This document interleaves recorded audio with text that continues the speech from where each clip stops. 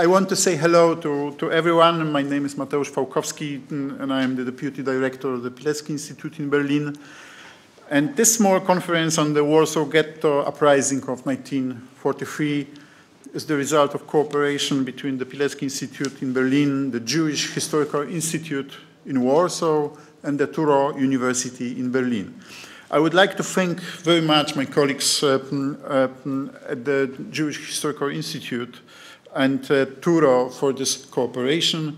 And I would say also some words, first of all, about the Jewish Historical Institute. So this is a very special institution that emerged from the grassroots after the war and after the Shoah in an effort to preserve the memory of the victims of the Holocaust, but also to save the memory of their collective action, agency, and resistance to Shoah. And if we are looking for something comparable, it would be Vienna Library in London. So this is some sort of institution, some sort of real history, real public history, social history, done by people, directed also by values. And it's in the collection of the Jewish Historical Institute that the so-called Ringelblum Archive is located. And it's also colleagues at the Jewish Historical Institute who are prominent experts in the area of ghetto uprising research. The Touro University is a younger institution, but also doing much to understand the Holocaust and the agency of the persecuted Jews of occupied Europe. And this 18th anniversary in our seminar is also important because in Western Europe, including Germany, all the time, until now, there is too little knowledge about what the occupation and the Shoah looked like in Eastern Europe. I will use some shorthand, but you will understand what I mean. Western interested audiences see the reality of the Holocaust more through the prism of the experiences, for example, the Jews in Amsterdam and Anne Frank diary, than through the prism of the ghetto in Warsaw that was burned by the Germans and the actions of people like Emanuel Ringelblum and the Warsaw Ghetto fighters. That is, it's about adding an important element to this picture. The second reason is of similar logic. All of us in the world of the 21st century see, in the first place, the image of a terrible crime against defenseless victims. It's worth supplementing this in our heads with the image of subjectivity, causality, and agency of Jewish resistance. And the third important reason, this is some would can say that my personal reason, I am from Warsaw, and the insurgents from both uprisings of 1943 and 1944 of Warsaw Ghetto Uprising and Warsaw Uprising are particularly important to me. I am very much looking forward to the papers and the discussion, and I should give the floor to Patrick Szostak, who will be our moderator.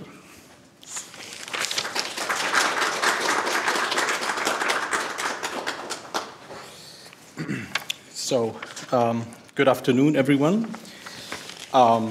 Yes, I will lead us through today's meeting, which we all were very much looking forward to. Before, however, a little, very short additional notice. Yesterday we had a theater play also revolving around the theme of the 80th anniversary of the Warsaw Ghetto Uprising. And part of that play were also lyrics and songs sung by Władysław Szlengel. And we thought it might be maybe a good idea to have him, in a way, participate today as well and weigh in from time to time. He's a Polish poet of Jewish origin. As a famous critic put it, he was as Warsawian as it gets in the 20s and 30s. And he kept on writing also during the Second World War. and according to Emanuel Ringelblum, Schlengel's songs and poems enjoyed popularity and moved listeners to tears because they were up to date. They dealt with themes which were a part of the ghetto's daily life. And before we start with the official part of our gathering today, I would like to read a short fragment, not the whole poem, of course, which he's written, entitled Two Deaths.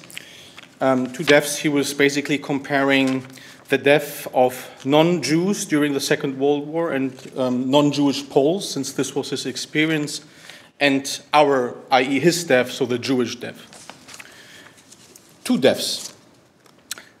Your death and our death are two different deaths. Your death is a powerful death, jerking in quarters. Your death among grey fields of blood and sweat. Your death is a death from bullets, for something, for the fatherland. Our death is a stupid death, in the attic or in the cellar. Our death comes doggedly from behind a street corner as if meant nothing. Your death will be marked by the cross. The message lists it. Our death, a wholesale composition. They bury it and then goodbye. Your death face to face. You greet each other halfway. Our death, a hidden death. Kicked up in a mask of trepidation. Your death, an ordinary death, human and not very difficult. Our death, a trashy death, Jewish and nasty. Our death, your death, a poor, distant relative. When it meets your death, our death, certainly will not welcome it. So, that was it, and with this we can start with the official part. And the first presentation, which will be presented here by Ms. Agnieszka Żółkiewska.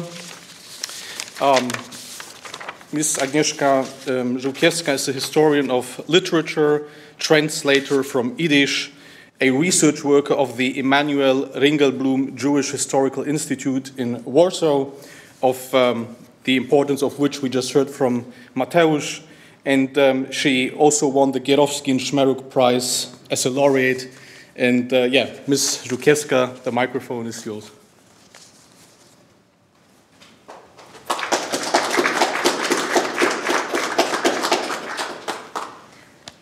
Hello, everybody. First of all, I would like to say thank you for inviting me. I'm very happy to be here with you. And I'm happy to share with you my knowledge, my discoveries. And referring to Władysław Szlengel, I can tell you that I've just discovered a new poem, by him. It was a coincidence. I found it in our archives, and I will publish it. Okay. One could think that everything regarding the biggest Jewish cluster in the Nazi-occupied Europe, that was the Warsaw Ghetto, had already been said. But this is far from reality. The period from the January action to the April 1943 uprising is the part of the history of the Warsaw Ghetto that has not been fully examined yet. Although with such bare facts and numbers, it is hard to tell that story. It requires deeper thinking about social and psychological changes transpiring amongst ghetto prisoners. There is little doubt they were the changes that led to the creation of armed resistance and the uprising, which 80th anniversary we celebrate this year.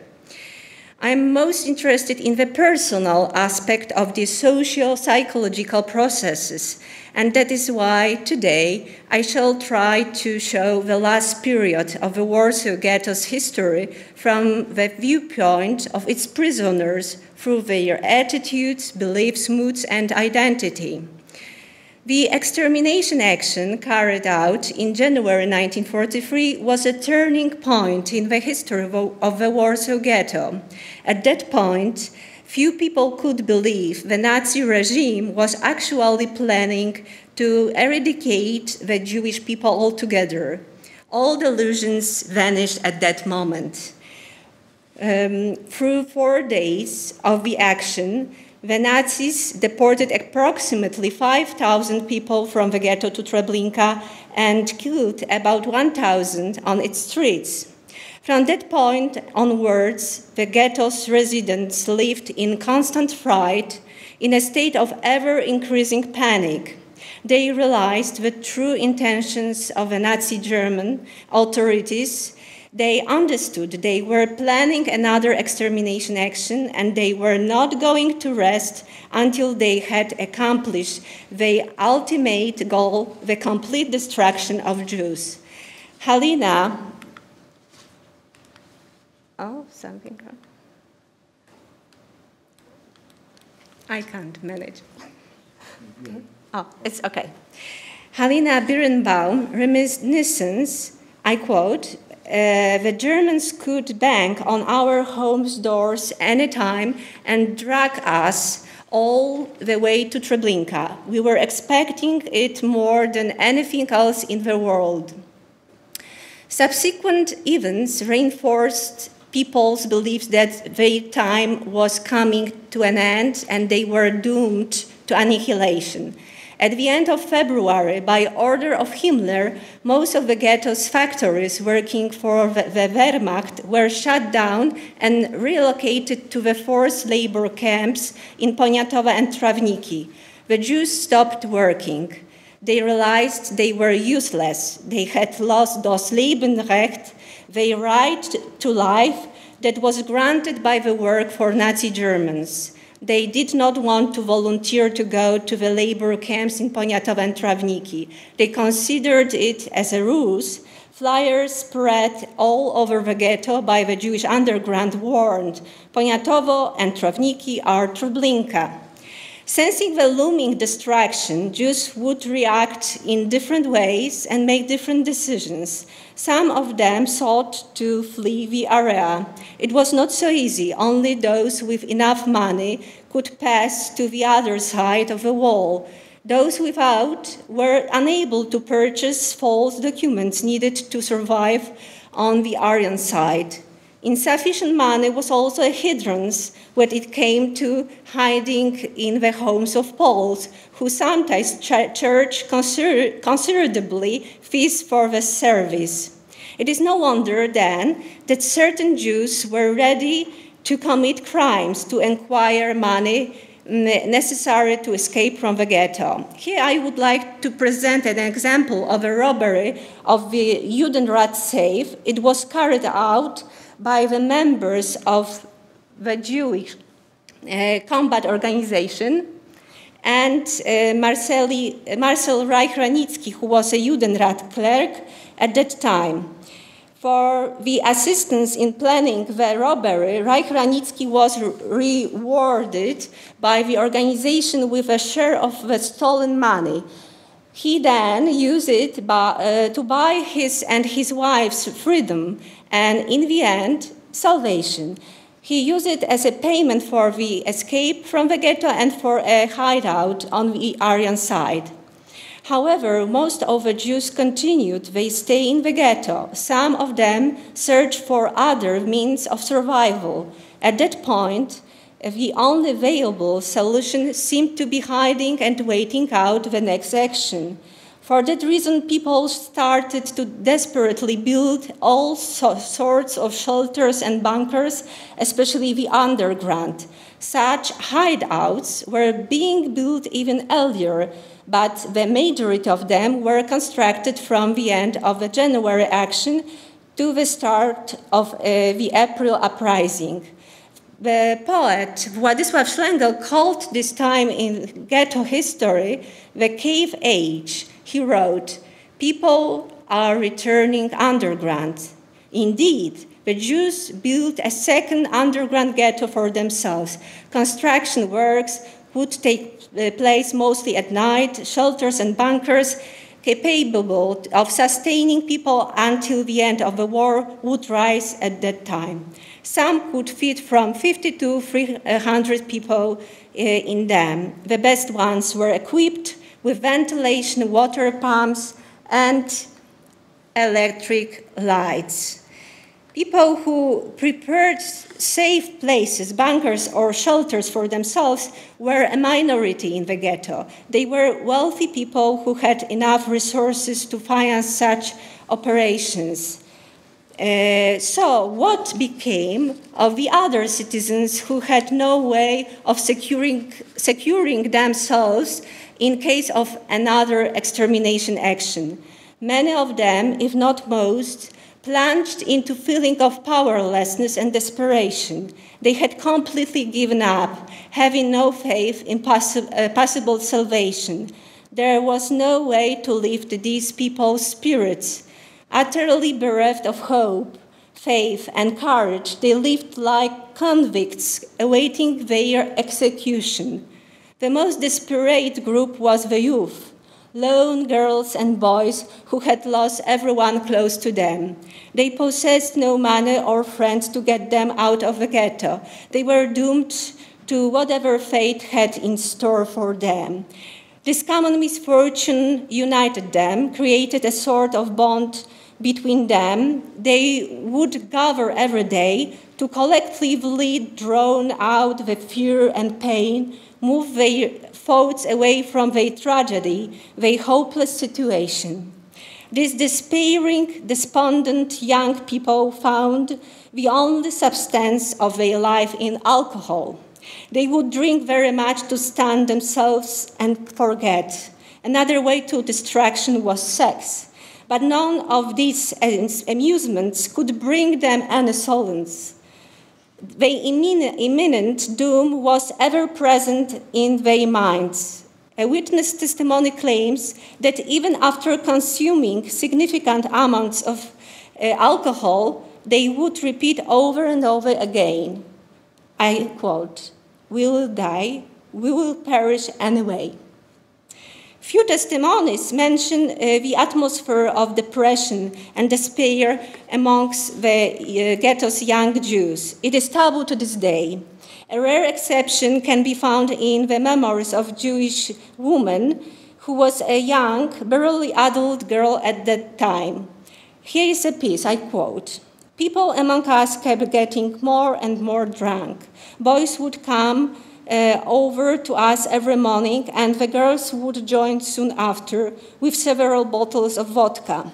That's how our day would always start. We would get drunk for it to pass quicker, and for us not to think about what was and what would come next." The same woman writes of drunken, mad, raving boys repeating the lyrics of a song over and over again. I quote, "Hang me, hold me, kiss me, maybe for the last time." The ghetto also had those youngsters who would grow in numbers with each passing day, that were not acting like they had accepted their fate. Their desire for vengeance was more powerful than the fear of annihilation. They decided to defend themselves until the last drop of blood. They intended to die with honor, not like, I quote, "animals being led to slaughter, but like soldiers fighting on a battlefield." These young men were perfectly aware of their inevitable failure. Even one of the most known leaders of uprising, Mordechai Anielewicz, knew in an equal fight awaited them a struggle without a ray of hope. Emanuel Ringelblum wrote that Anielewicz, I quote, suspected the destruction of the ghetto. He was convinced neither him nor his fighters would survive its liquidation, that they would die like homeless dogs, and nobody would even know the place of their eternal rest. As we know, the words of Anielewicz would be fulfilled completely. He died alongside other fighters a couple weeks after the start of the uprising in the bunker at Mila Street. There is no time to elaborate on the preparations to the uprising. It is a separate topic. I would only like to address a certain vital matter, namely the fact that the ghetto uprising would not have come to pass had the Jews not changed their attitude towards the issue of armed resistance. Since the first extermination action in summer 1942, people thought of using arms against the Nazi Germans as an act of stupid heroism that could bring about major casualties. There was a widespread fear of Nazi vengeance and the awesome threat of collective responsibility. This negative attitude only changed upon the first Jewish military revolt in the ghetto in January 1943. According to Bernard Mark, 20 Germans and Polish policemen died, and around 50 more got injured. Due to these events, the Jews believed that armed resistance made sense regardless of human casualties, due to its ability to slow the action down, increasing the chances of saving a number of people.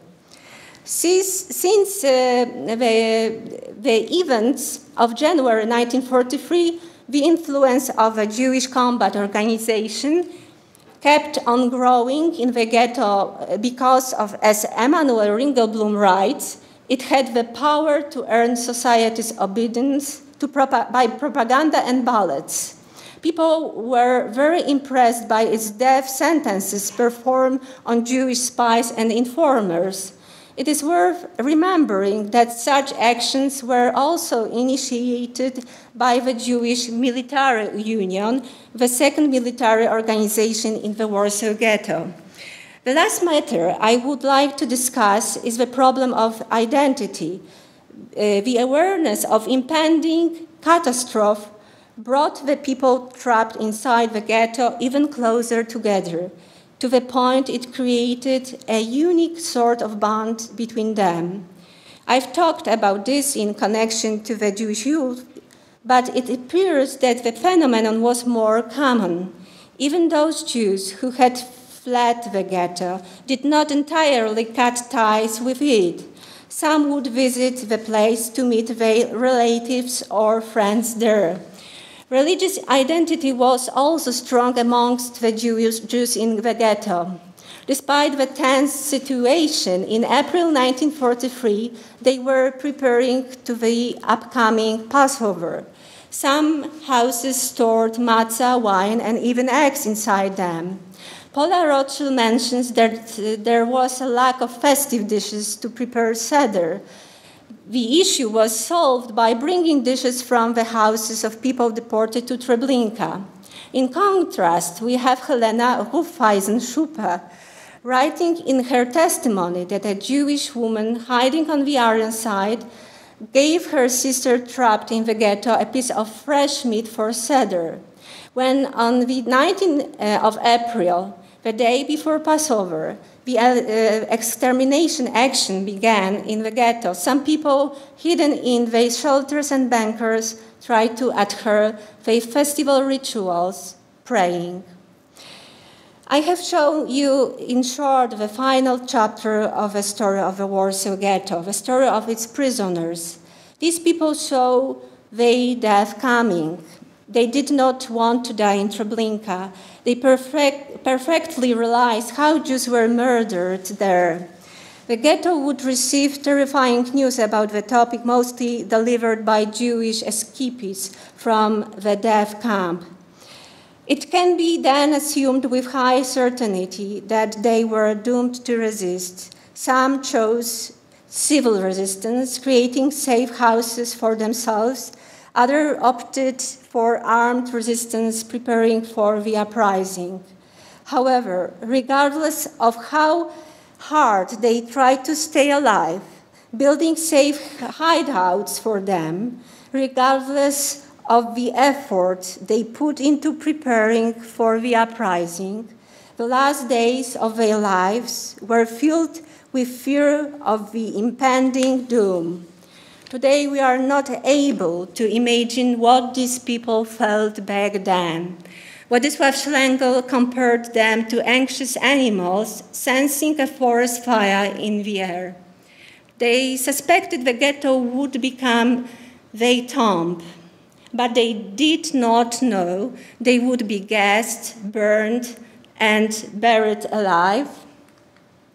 For that was the terrifying death the Nazi Germans gave them. Today, after 80 years have passed since those events, we must still keep reminding everyone that these people died after many months of heroic and hopeless struggle to survive. The Warsaw Ghetto Uprising was the last stage of the struggle. Their death matters. Thank you.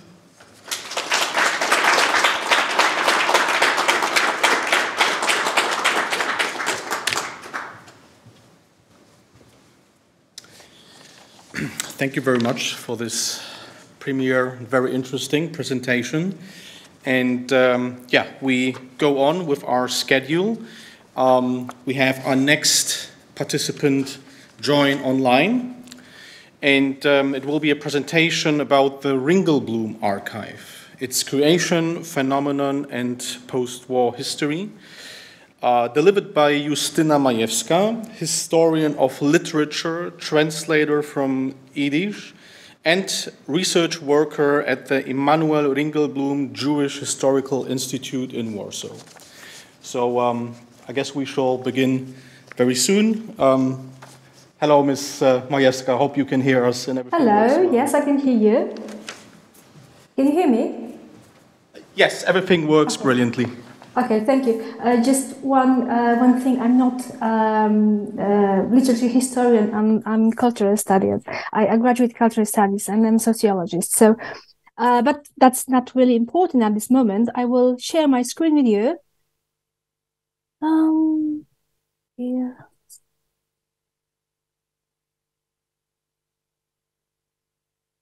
I think it's working now. All right. So, thank you very much for kind introduction and for letting me join you online.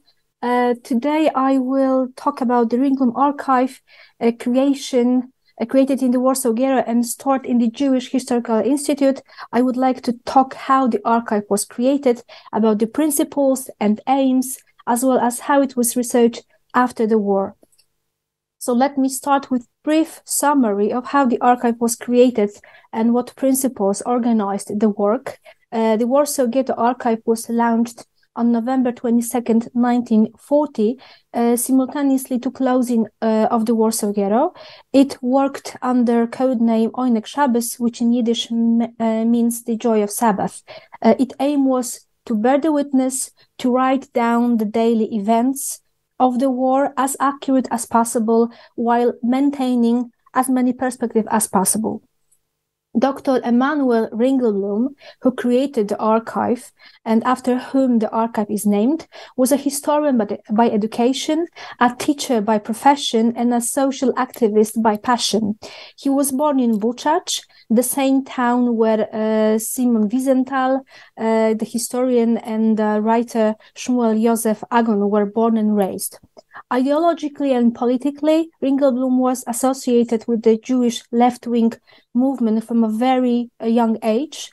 Membership in Poale Zion Left shaped his socialist philosophy, sensitive to all kind of injustice, and a sense that the Jewish culture and language in particular should be subject of academic research. All his subsequent activities were rooted in this experience.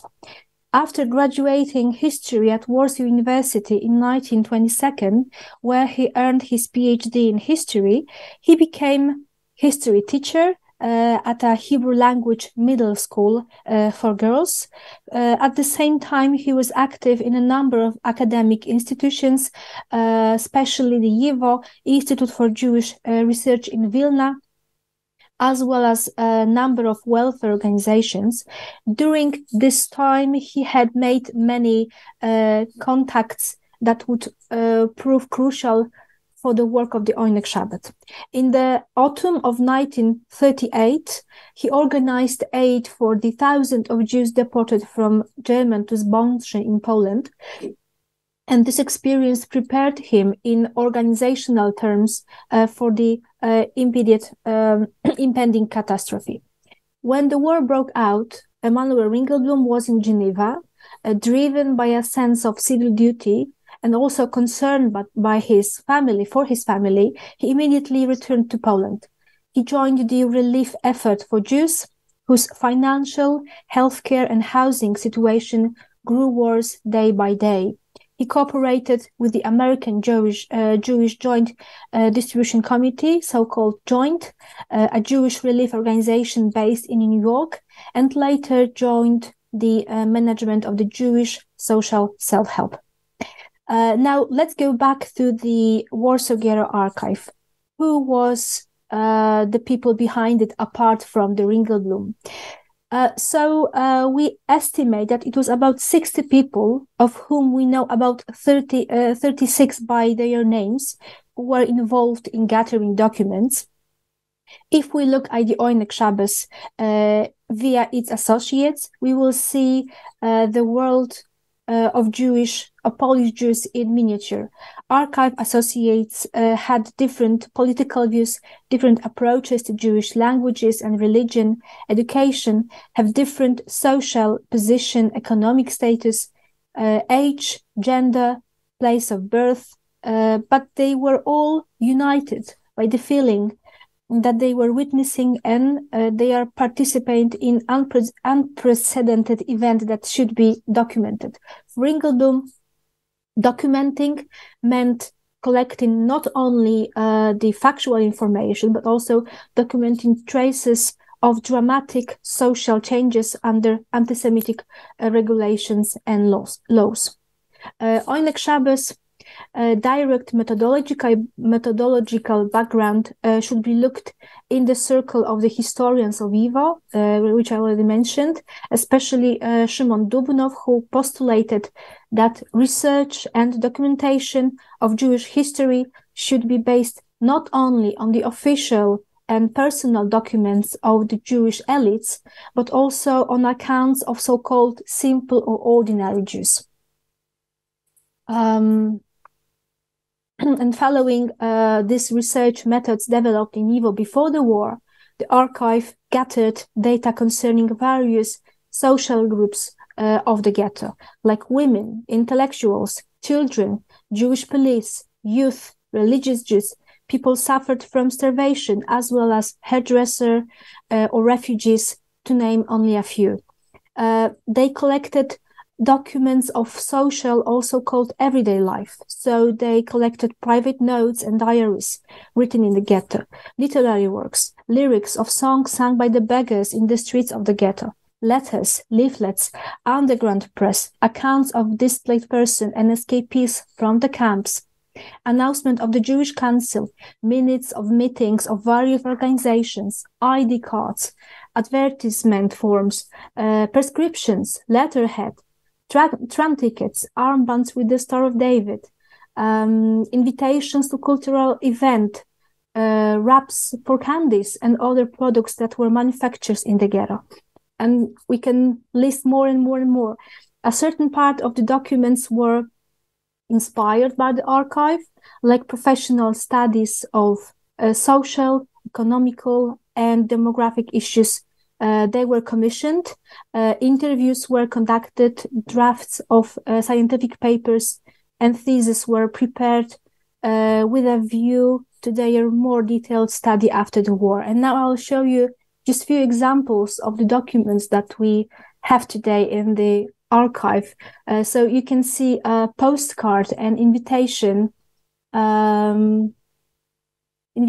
for the concert Then you can see instructions how to knock to the door to go to a particular person who is living in a flat in the ghetto where there is really plenty of tenants.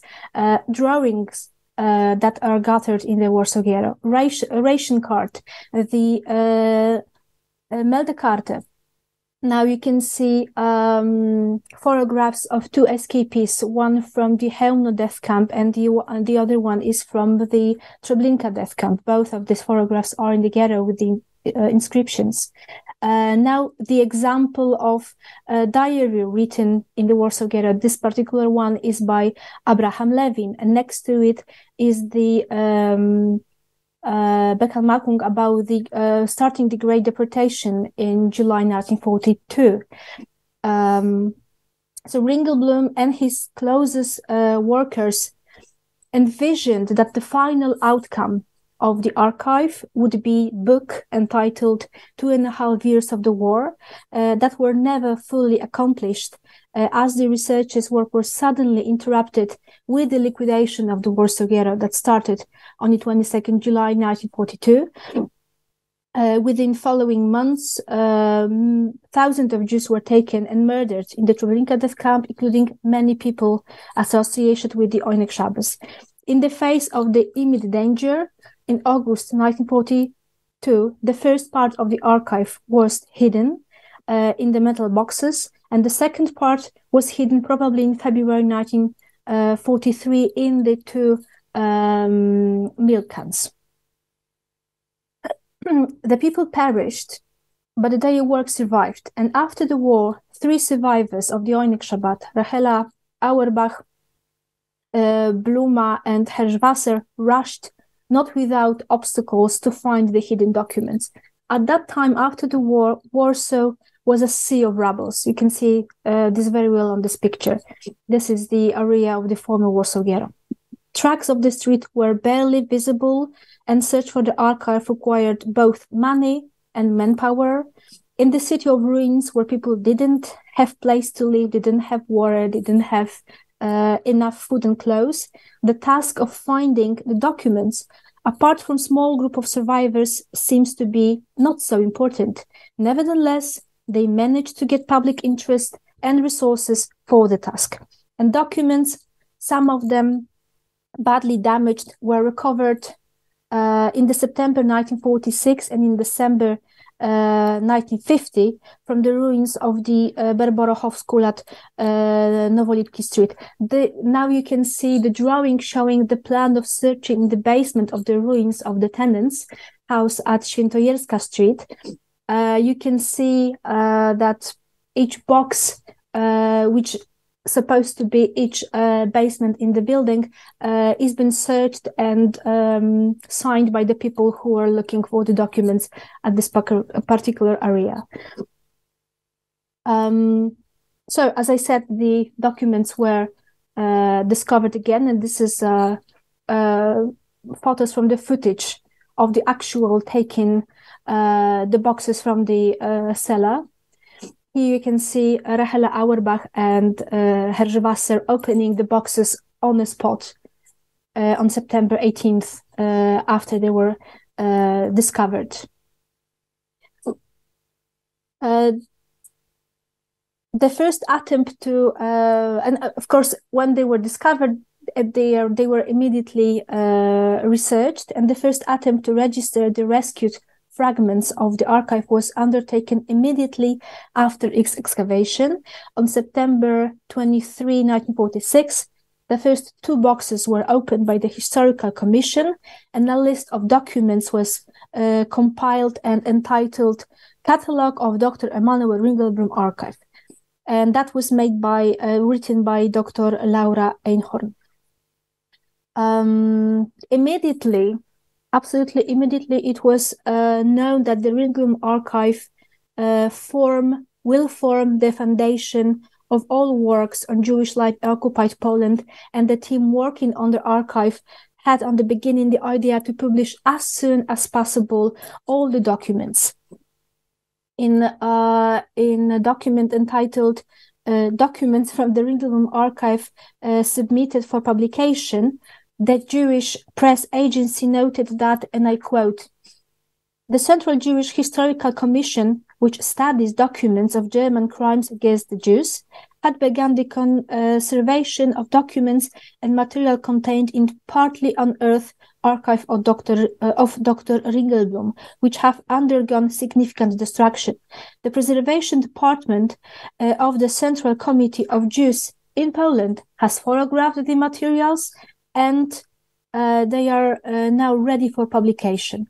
All publishing projects of the Central Jewish Historical Commission will be suspended until the end of work of the first volume of documents from Dr. Ringelblum Archive," end of quote. During the years of the existence, the first years of the existence, the Central Jewish Historical Commission had published nearly 24 books in Polish and Yiddish. And that was really good fortune for the publication of the Ringelblum Archive. But in the meantime, this is the photograph of the first page of the first catalog, just so you can see how it looked like. So the political situation changed, and so the plans of the Central Jewish Historical Commission. In October 1947, the Central Jewish Historical Commission was reconstituted as the Jewish Historical Institute, and all the publishing projects indicated by the Commission were suspended. And now, as there's no much time, I will just focus on the history of publishing of the malware Ringelblum Warsaw Ghetto notes. Since the Ringelblum notes were under it in 1946, it took the editors few years to get them ready for publication. That was due to few reasons. First of all, the bad condition of the paper. Secondly, bad handwriting of the author, and need to crack the codes that Ringelblum were using in his notes. At least 5 people were engaged to decipher the manuscript, including Hersch and Bluma Wasser, the former activists of the Ringelblum Archive, Josef Kermisch, Isaac Trank, and the first editor, Nathan Blumenfeld. The first issues of the Blättergeschichte that you can see on the screen, the Jewish Historical Institute academic journal that was published in Polish and in Yiddish. So in the first number, the first issue of this journal, they have published about 50-page long parts of Ringelblum writings from 1941-1942. It was accompanied by a rather short entry providing technical information and very short footnotes. 3 years later, in 1941, Polish translation of Ringelblum notes from 1940 was published in the Bulletin Żydowskiego Instytutu Historycznego. So that was mirror academic journal to the Blättergeschichte. The academic apparatus was much more extensive this time. The editors also admitted that due to the difficulty of reading the text, many omissions had been made, and the first full Jewish edition of Ringelblum notes was published no earlier than 1952.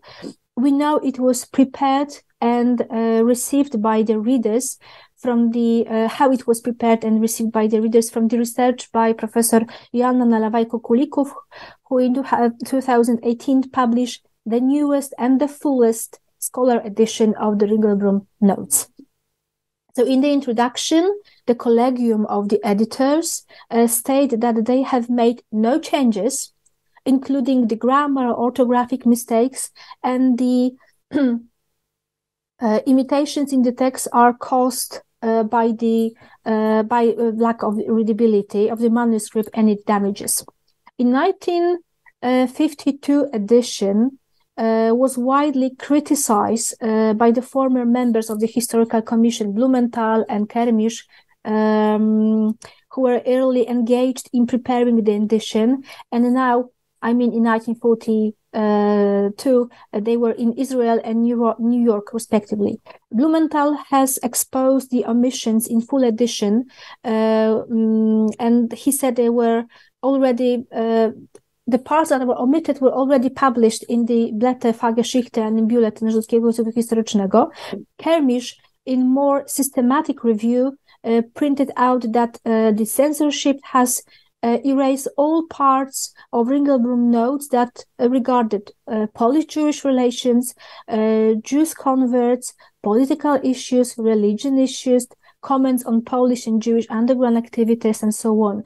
What Kermisch was particularly disappointed with was a distortion of the Polish-Jewish relations. He stated that the readers were given a one-side view on the Warsaw Ghetto and reads only about good Poles. After the thaw in 1957, Jewish Historical Institute started to cooperate with academic institutions outside Poland. On 20th anniversary of Warsaw Ghetto Uprising in 1962 and in 1963, Jewish Historical Institute published in Yiddish 2 volumes of the Ringelblum Archive, of the Ringelblum writings.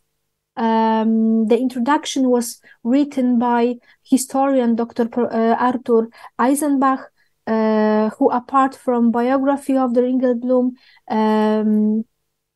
description of the work of the Oinek Shabbat, admitted also that the previous edition wasn't really the full in their fullness. Arthur Eisenbach was the first historian who conducted really extensive research on the methods of work of the Oinek Shabbat. He was Ringelblum pre-war collaborator and brother-in-law. His articles, even though subjected to the censorship, often offered an in-depth examination and for a long time unparalleled insight into the everyday workings of the archive, based to a large extent of Ringelblum notes.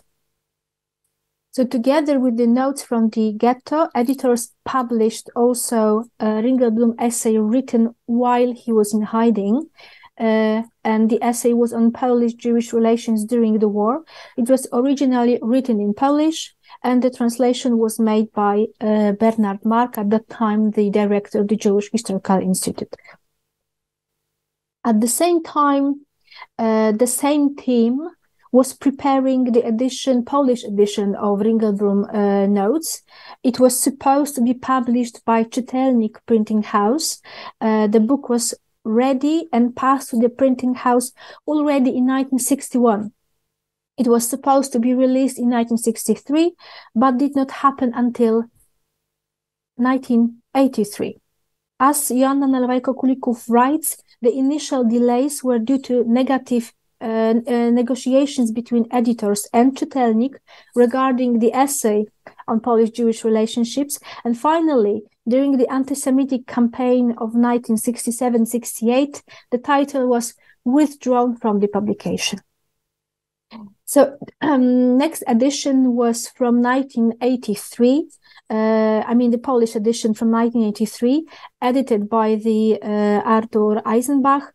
For years was a canon edition used by Holocaust scholar and shaping their understanding of Jewish experience of the Warsaw Ghetto. And that was until Joanna Nalewajko-Kulików 5 years ago now published the new Polish edition. And now let's go to the edition I mentioned a few times. In 1990s, Jewish Historical Institute started a project of full academic edition of the Ringelblum Archive. Professor Felix Strych, a former director of Jewish Historical Institute, and the editorial team have been debating how the edition should be proceed. At that time, Professor Strych was an advocate of chronological approach, so all the documents would be published in the order of their publication. But finally, it was decided to edit the archive via collections. And the first volume presented all letters informing about the Holocaust that reached Warsaw Ghetto. Next volume was on faith of children. Next on what happened at Kresy, and so on and so on. This year, Jewish Historical Institute will complete the edition with publishing 36th in the series volume devoted to the underground press of the Hoshamer HaTzair. And I have to say that that would never happen if not for the Eleonora Bergman, Tadeusz Epstein, and Katarzyna Persson, who is with you today, and of course late Professor Paweł Śpiewak, and the army of scholars and translators who give their time and their intellectual efforts to prepare the edition.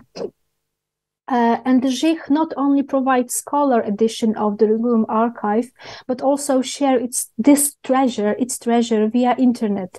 So everyone who is interested can see high resolution scans of the documents from the archive at the Central Jewish Library, and the address is cbj.jhi.pl. You are all most welcome to go to the page and explore the collection via scans, but also via available volumes in Polish, and some of them already in English. And with this sentence, I will finish my talk for now. Thank you very much.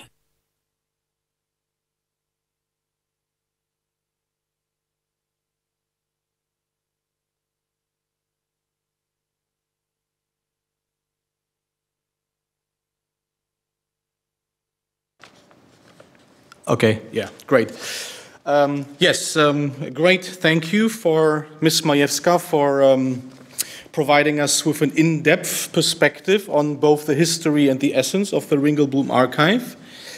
And for the next presentation, we will actually learn about the position of the Ringelblum Archive within contemporary Holocaust research, an assessment of the state of the field delivered by another very prominent representative of the Jewish Historical Institute, Ms. Katarzyna Persson, historian of Eastern European Jewish history and the head of the academic research department at the Jewish Historical Institute in Warsaw. And if I may just ask you to come at the front and show us what the contemporary research looks like. Thank you, and thank you for having me. My presentation will be a bit of a crossover between the first two ones. So I'll talk about the heroic aspect of the Ringelblum Archive in a way in which it shows heroism, or rather anti-heroism, and also the way in which this heroic aspect of the archive shows us what is still to be researched and spaces, empty space, which we still have in research on the Warsaw Ghetto. Good. Great. The Ringelblum Archive, which you had just so wonderfully presented by Dr. Justyna Majewska, is very rightly so often told as the story of the triumph of humanity. It's a story of people who in unbearable material and mental conditions strive to grasp and document the whole complexity of the world surrounding them as they're trying to understand the mechanisms of Nazi policies and their own fate. Creating the archive is often described as a struggle for human dignity and communal honor, and a prime example of spiritual and cultural resistance carried out in the Warsaw Ghetto. Yet, what I'd like to show today is something completely different, so the purposefully anti-heroic aspect of the archive. Using the research methods of the Jewish Research Institute of EVO, as Justyna shows, members of the archival team documented or attempted to document as completely as possible the Jewish experience during the war. And one of the key principles of EVO was doing of history, so engaging whole communities in the effort of collecting historical sources for local Jewish history and encouraging, and I quote here Samuel Kassow, encouraging ordinary Jews to believe that their lives were worth studying. And one of the results of such an undertaking was to undermine the past idealized concept of unified Jewish people, united by their religion and suffering. So as Oynek Shabbos founder Emanuel Ringelblum very famously said, they sought to search for the truth on the ghetto community, however bitter and however difficult it would be. So when choosing which memories to put into a time capsule that became the Ringelblum Archive, the archivists were not only looking for the heroic ones, and of course there are plenty of heroic ones, There are those of the young underground fighters, of messengers, of health workers, of teenage carers, of teachers, and numerous others. They are, of course, also part of the archive, but our history, quote unquote. So the history of Jewish suffering, written by Jews and aimed as a source material for future Jewish historians, as conceptualized by Ringelblum Archive, included among, quote unquote, us, also smugglers, sex workers, Jewish policemen, and Gestapo collaborators. It is their memory that was also saved from erasing and that was preserved for future generations, and their memory that was purposefully kept to shape how the Warsaw Ghetto community would be remembered. So the choices which they took, the choices which for many years after the war were considered to be quote-unquote difficult, were not only described to evaluate them morally and document them as a way of condemning them, though that too. They were also, I would claim, or rather mainly, providing an alternative narrative to Nazi propaganda. So, for example, when in a Nazi propaganda film from the Warsaw Ghetto, we see a Jewish policeman, a beggar dying in front of a cafe, and a smuggler walking next to them in shiny boots, in the Ringelblum Archive, all of these people are not silent anymore. They're actually allowed to speak for themselves, they're given a voice, and they're allowed to tell their own story of the Warsaw Ghetto. So one of the key concepts underpinning the Ringelblum Archive is that this is no longer, of course, a history written by a victor, and not only in a sense that it's created by people who are all, as we know now, victims of the Holocaust. Already during the creation of the archive, it was purposefully reaching out to people whose memory would otherwise have been erased. So people from among the 100,000 who were murdered, who died in the Warsaw Ghetto of hunger and illnesses, even before the deportation action from 1942. This breadth of voices, including the Warsaw and the archives, was apparent and was planned to be the key research project of the archive, what Justyna Majewska described already, so the 2.5-year project. And the work on the 2.5-year project, so the first comprehensive history of the Warsaw Ghetto, went only for a few months. It was disturbed both by the beginning of Action Reinhardt and then by the deportations in the summer of 1942. And we have very little material that actually came out of this project other than outlines for larger essays. But one of the topics that we do have is, it seems fairly completed, is the study of Jewish women's experience during the war. The first outline of this topic was prepared by Emanuel Ringelblum himself already in mid-1941. And this outline opens with a paragraph, and I quote, "Heroism of the Jewish woman. Can one speak of heroism of the Jewish woman? If so, in what is it expressed? Heroism of the Jewish woman as replacement for the husband in the early phase of the occupation. Heroism of the Jewish woman sending her child out to smuggle because of hunger. Quiet heroism of the woman at home in times of privation and hunger." While Ringelblum also covered in his outline the dynamics of family life, religious life, gender-specific violence, including sexual violence, and women's participation in trade and smuggling, it is clear that his focus in this outline is on the domestic, on the family, and very clearly it reflects his larger tendency, which is very clear in his notes, to present women in a heroic light.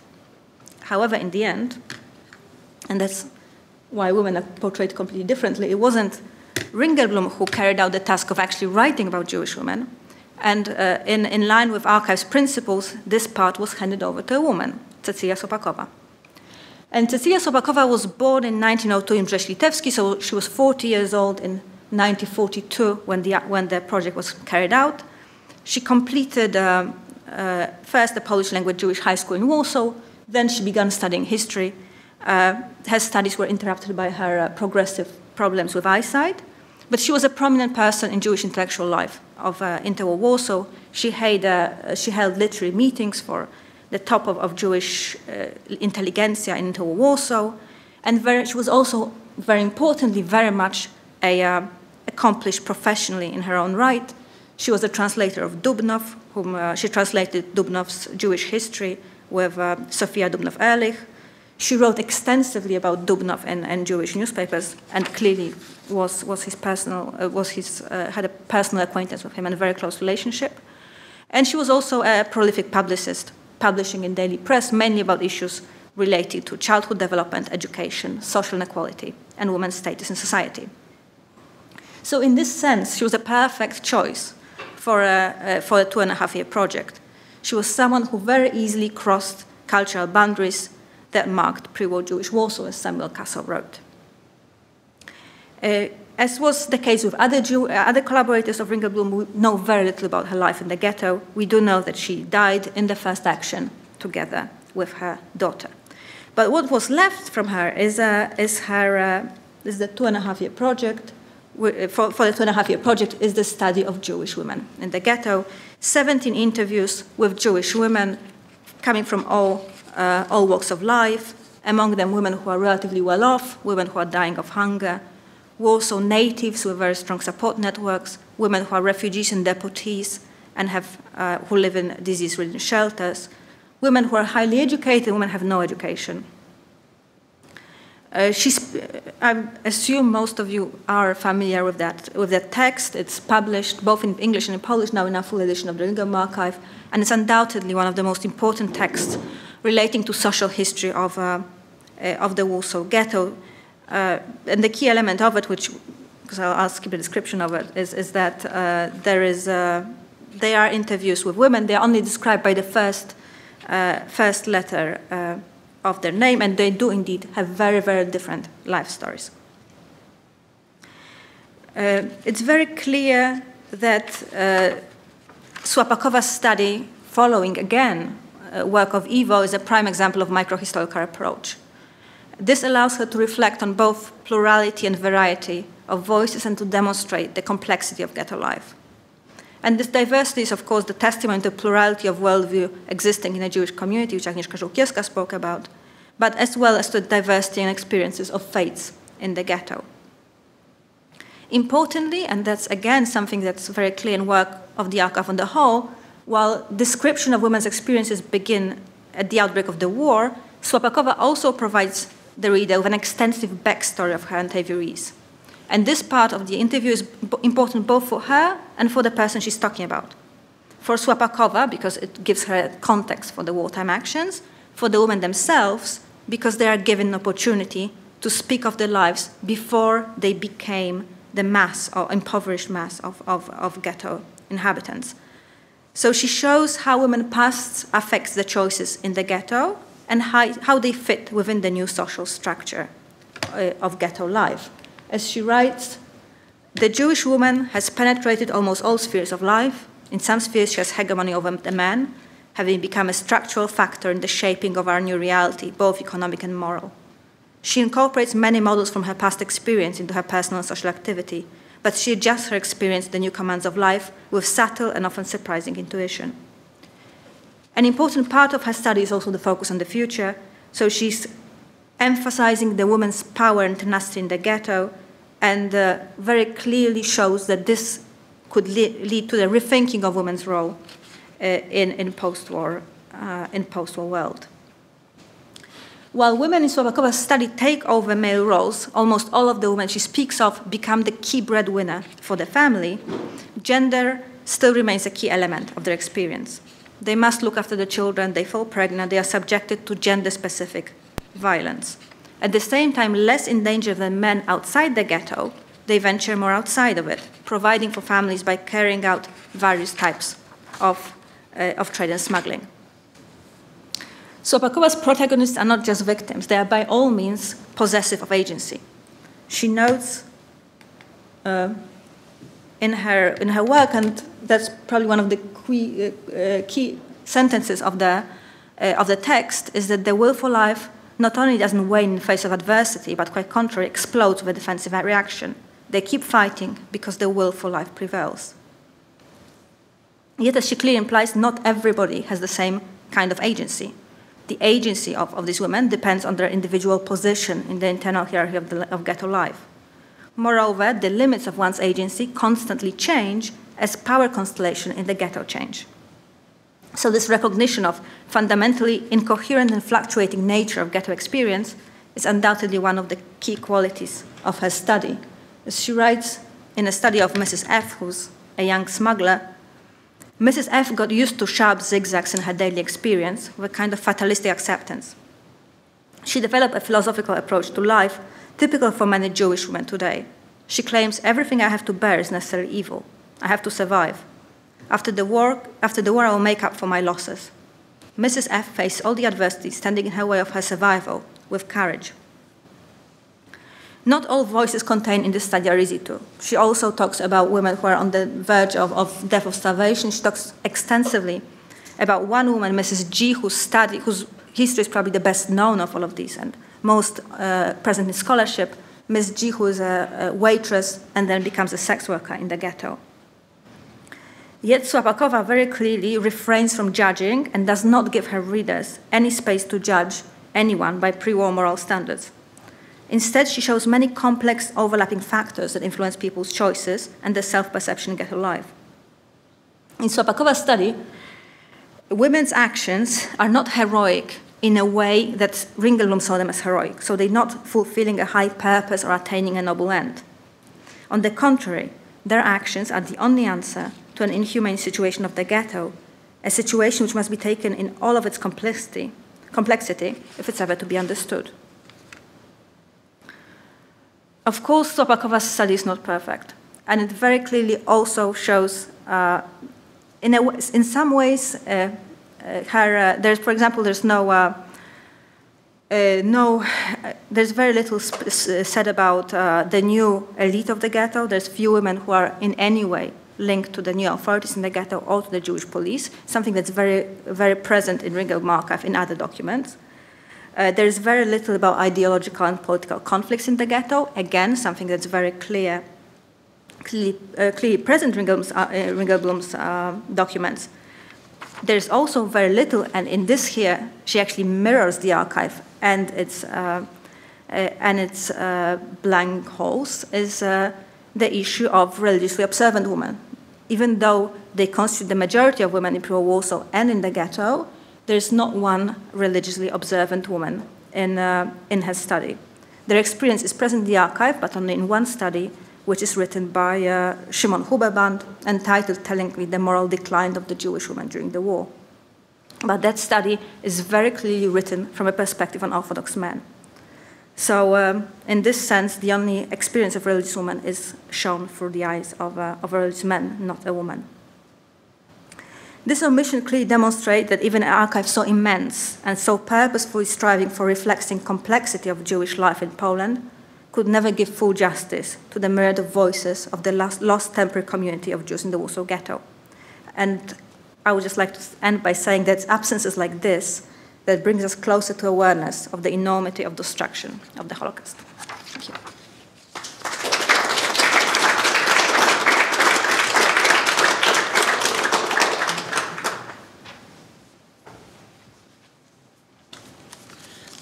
Thank you very much. Another very interesting presentation.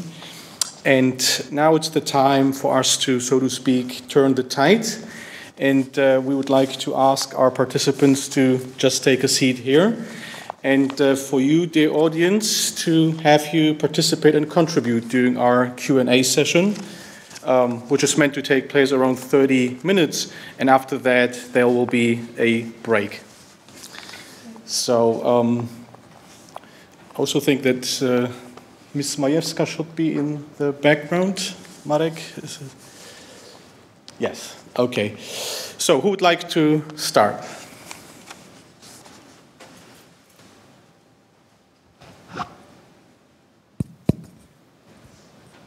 So thank you for these wonderful presentations.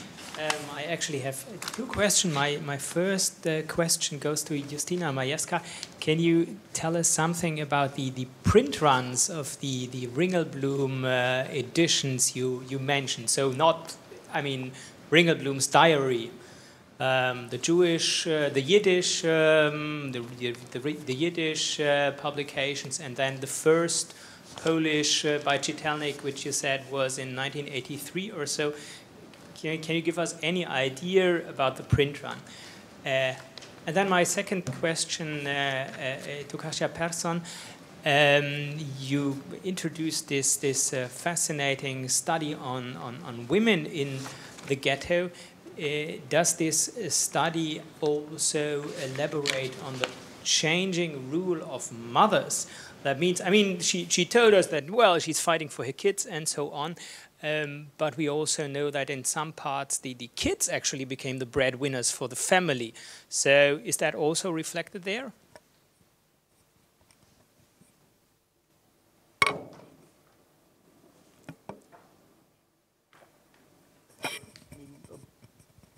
Okay. Maybe we start with Ms. Majewska. Thank you very much for the question. I will try to answer it as much as I can. So, when they decided to publish the Ringelblum notes, first they just published parts of it on the beginning in the Blätter für Geschichte in Yiddish, and that was already in 19. Let me see my notes. I think it was already in the 40s.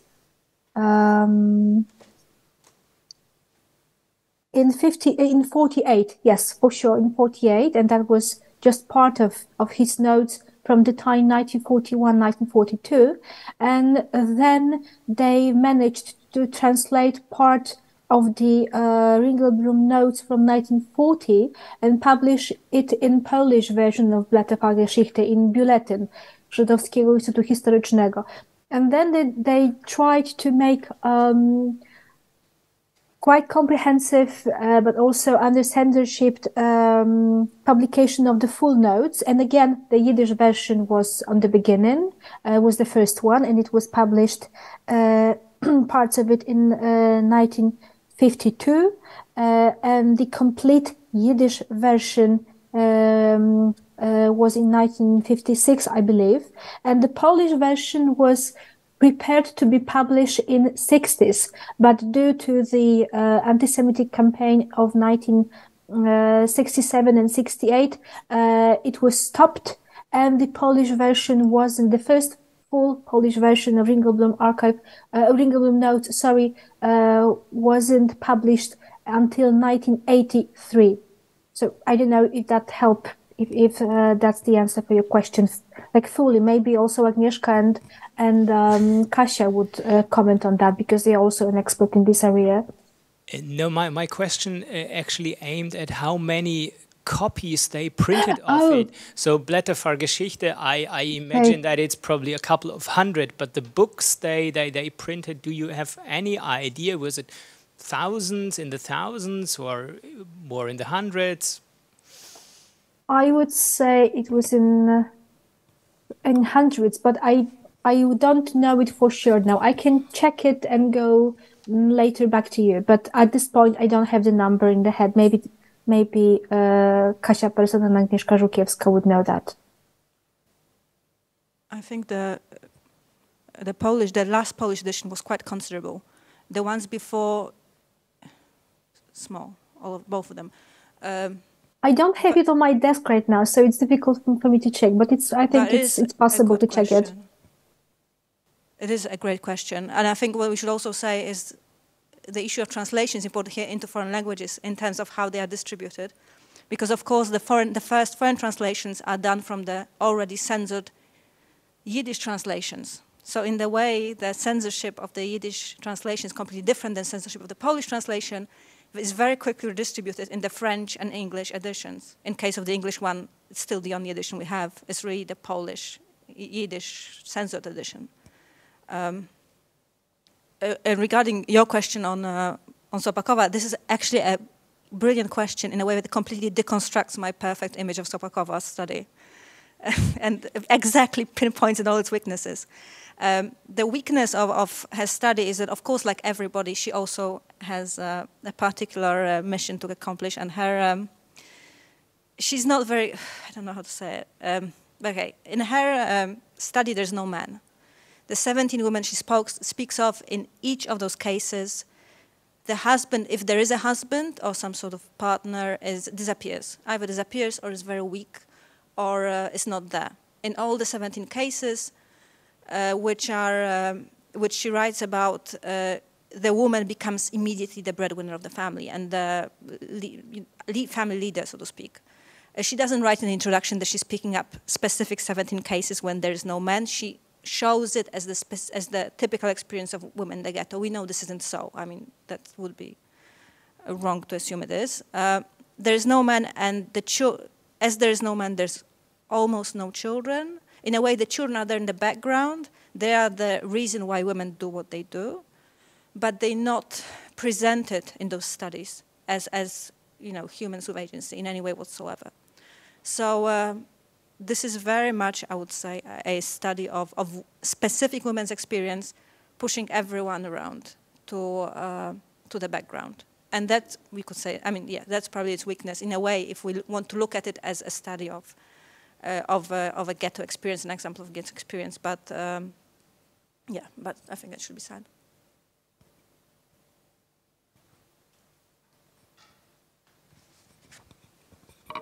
Yeah, many thanks. I want to ask the question probably to all the speakers. The question would be about what you don't know and you would like to know. I mean, what exactly are research desiderata according to you, and what are the most important questions you would pose now? So, from your point of view, so from your 3 points of view. And one specific question to Agnieszka, and is about how this life or ghetto experience really changed the Jewish culture. I mean, that for you the sources are, among others, the cultural artifacts.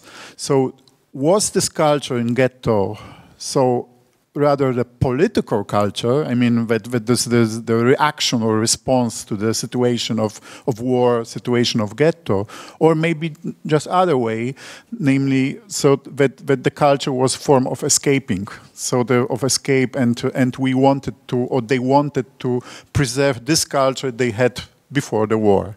I mean, is there any change in it? So as regards the topic by Katarzyna person, so I very like this kind of question about this anti-heroic resistance, and of course, so I would say that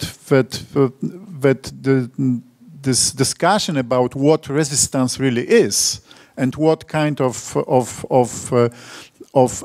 also some sort of escape or some sort of hidden life, and the conversation about how to survive is a really important question, I think. And maybe one question also, or my remark to this conversation between Stephan and Justyna. And so, what about the German translations or of parts of Ringelblum Archive? So, is there any availability of the sources for German public or not?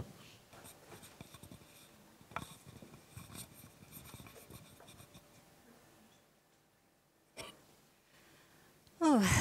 I was surprised when I studied history of Warsaw Ghetto, especially the history of Ringelblum Archives, that some of members of Onek Shabbat were involved in language war between Polish-speaking and Yiddish-speaking citizens of the Warsaw Ghetto, and the leader of this of Yiddishist group was Menachem Linder and Ringelblum. And there is a part of a history which is still unknown. We can't understand why they were so deep involved in this ideological fight, and I think the background of this fight, the struggle, language struggle, was strictly material because it was struggle in name of interests, privileges. The Polish-speaking group was much more privileged because of their abilities, language abilities, education. They were strongly connected with Judenrat.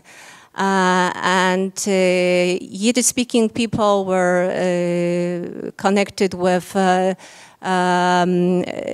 social institutions like self-help institution, organization conducted by Ringelblum. And it was surprising for me to discover this aspect of a history, and I was surprised of involvement, Ringelblum's involvement in this aspect. And referring to your question concerning culture, culture in the Warsaw Ghetto was developed because of common reasons. First of all, to survive. It was very important to survive. There was a huge group of artists of many kinds in the ghetto who wanted to survive by making culture. It was possible, that's why they were doing this. They were doing culture. And the second reason was psychological one, to give people the place to possibility to forget about the ghetto, about being imprisoned. That's why we can say that it was somehow the kind of escaping from the ghetto, although being in the ghetto.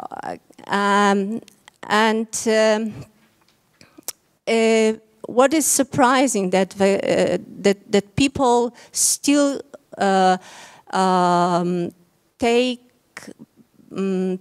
took part in cultural life after even after the first liquidation action, but the whole cultural life had underground character, much more underground character. It was developed in private houses. It was developed in shops. We can't compare culture creating till 1942 till Großaktion and the culture with culture created after the action. Maybe Justyna. Justyna, you have floor. Yeah, thank you. So this is a great question. What else we would like to know? What are the unanswered questions? And I would say that I have, of course, kind of my favorite people from the Warsaw Ghetto, if I can say like that.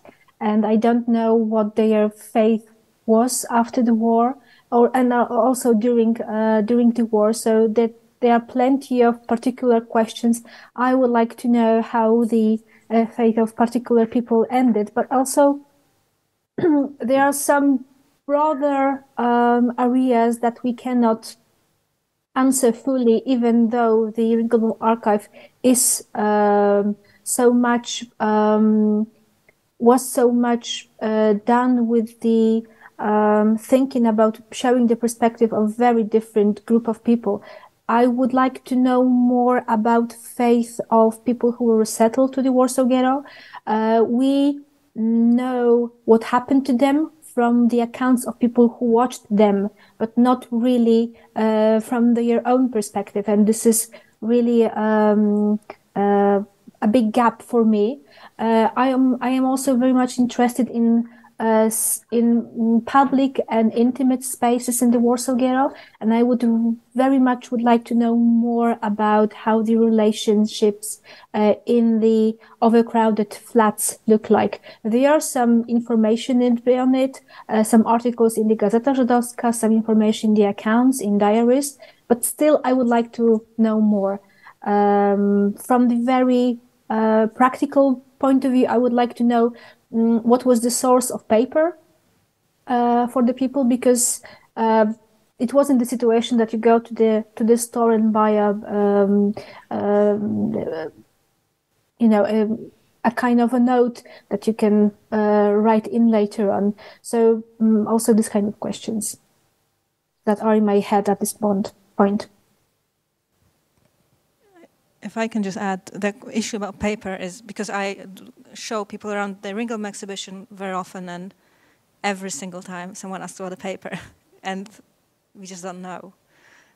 So it's one of I have this blacklist of questions that I don't know answers to, and I'm fairly certain someone will ask, and that's the paper question is also one of them when they see the documents. And I'll just second what Justyna said. Ringelblum Archive is huge. They strive to show as complex experience possible. But still, that's an experience of the ghetto community filtered through the eyes of a really pretty coherent group. They may be diverse, they may come from different backgrounds, they may have, different experiences, but nonetheless, they're still people who can spend time thinking whether they should speak Polish or Yiddish, which is a pretty privileged position to be in the ghetto. So I think, yes, no matter how much they try, they still are an outsider group in relation to a large part of the ghetto community. And to the long list of issues mentioned, I would like to add what I already mentioned. So the experience of people who are religious and unobservant in the ghetto, which is very, very strongly underrepresented on those 30,000 of pages of documents in the Ringelblum Archive. Okay, so welcome back to the second part of our special event. Just as we introduced the first part, I hope it clicks well with you that we leave just a few minutes to Władysław Szlengel again and his perspective. And in the first part, I mentioned a few very, very basic facts, stylized facts about his life. It's also actually reflected here. The School of Trade in Warsaw is seen above in the middle, and to the very left of yours is the young Schlegel sitting. But this poem stems from a much more mature Schlegel being surrounded in very dramatic circumstances. A talk with a child. Year 1942. Mother and the child, workshop block. The child has a lilac face. Mother's hair is white as milk. Tell me, mother, the little one asked. I don't have any idea what this word means, afar. Okay. Afar means beyond the mountains, whistle the forest and the rivers, railways, voyage in the sea, ships and livid spaces. But how to explain it to a child who has never heard of any of those? He doesn't know what a mountain is, what a river is. Unlike his mother, unlike me, he has no images under his eyelids and in his head. They don't know the world. So there's another unknown word. It sounds long ago.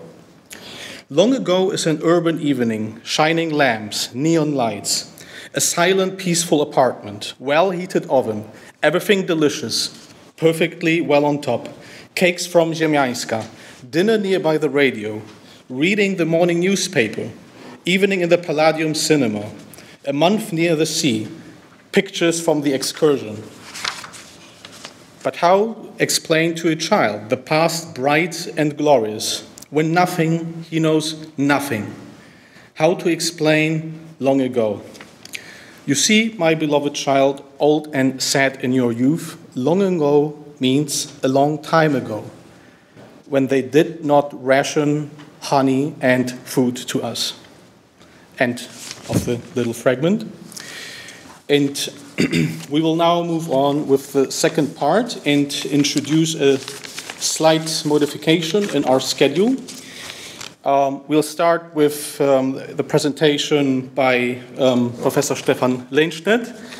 And since Professor Lehnstaedt has also other obligatories this day, we will add on a micro Q&A session immediately following up his lecture. And to anyone interested in the German-Polish relations, usually the formula of he doesn't need any introduction works perfectly well for Professor Lehnstaedt. Historian, has lectured at LMU Munich, Berlin, London School of Economics, research associate at the German Historical Institute, Warsaw from 2010 and to 2016. And Professor Lehnstaedt, the floor is yours.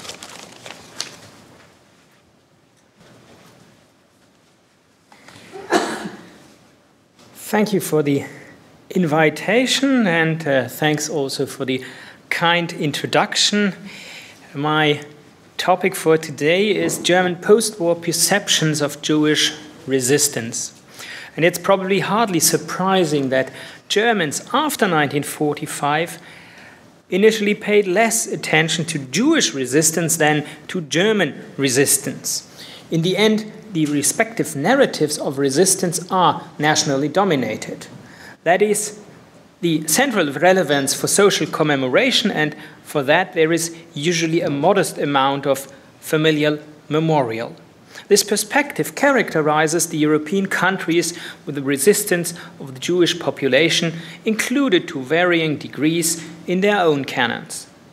The German case, however, has some distinctive features within academic historiography. Indeed, for decades, there was a sometimes sharp rejection of Jewish resistance there, both as an object of study and as a historical phenomenon. After the end of the war, however, tens of thousands of survivors lived in DP camps in occupied Germany, and it was them who published the first studies and eyewitness accounts of the Holocaust and of Jewish resistance. Of course, this was not aimed at an academic and especially not at a German audience, but here, former opponents of the Nazis had joined together in the Association of Persecutees of the Nazi Regime, die Vereinigung der Verfolgten des NS-Regimes, VVN. Their motivation was the fight against fascism, and this included giving the former fighters, resistance fighters, a voice. And it was this association that produced the first publication on Jewish resistance, and it was Sylvia Lubetkin's account of the Warsaw Ghetto Uprising. It was a small pamphlet on cheap paper, but the print run must have been several thousand, if not tens of thousands. So, in Germany, and I have to tell you that this book was actually published in 1947. So in Germany, Warsaw, the uprising in the Warsaw Ghetto in 1943 was the beginning of any engagement with Jewish resistance. The symbolic significance of this publication is high, and it certainly found some readers, but it did not establish a serious exploration of the subject, not least because the two German states developed differently, and the VVN was soon considered to be infiltrated by communists, which discredited it in the West. In the German Democratic Republic, a Marxist-influenced historical science developed, which was given many topics. In Western Germany, on the other hand, there was likewise no interest in researching the National Socialist policy of extermination. Historical scholarship was limited primarily to politologically inspired studies of the failure of the Weimar Republic and the structural shaping of National Socialism in the pre-war period. By the 1960s at the latest, however, Stauffenberg and his assassination attempt from 20 July 1944 had become part of the German commemorative canon. And in 1968, the German Resistance Memorial Center opened with a first very small exhibition in Berlin. But this initially focused exclusively on the coup from 1944 and only gradually adopted a broader and more inclusive definition of resistance. German Jews thus had no place there for a long time. Also because in the German view, they, the German Jews, did not form groups, but were active either as individuals or in non-Jewish dominated associations, such as Communist Party or trade union resistance. In contrast to this widespread assessment, other points of view were rather marginal. If this happened, other points of view, they sometimes came from the German Democratic Republic and then culminated in a remarkable publication, actually in Western Germany, on German Jews and the resistance in 1984. But precisely not in a renowned academic series or one of the traditional historians' publishing houses, but in a rather unknown publisher. The authors of this volume were Helmut Eschwege, a German Jew born in Hanover in 1913. He had emigrated to Palestine in the 1930s, but returned to the German Democratic Republic after the war.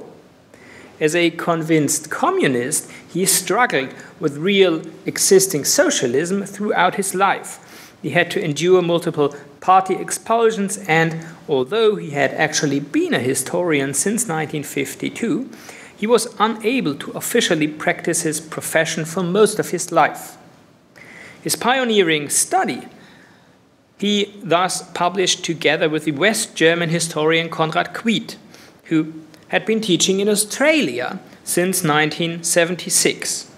The book is still a fundamental work today, but as you can see, it was not mainstream Western German historians who dealt with the topic.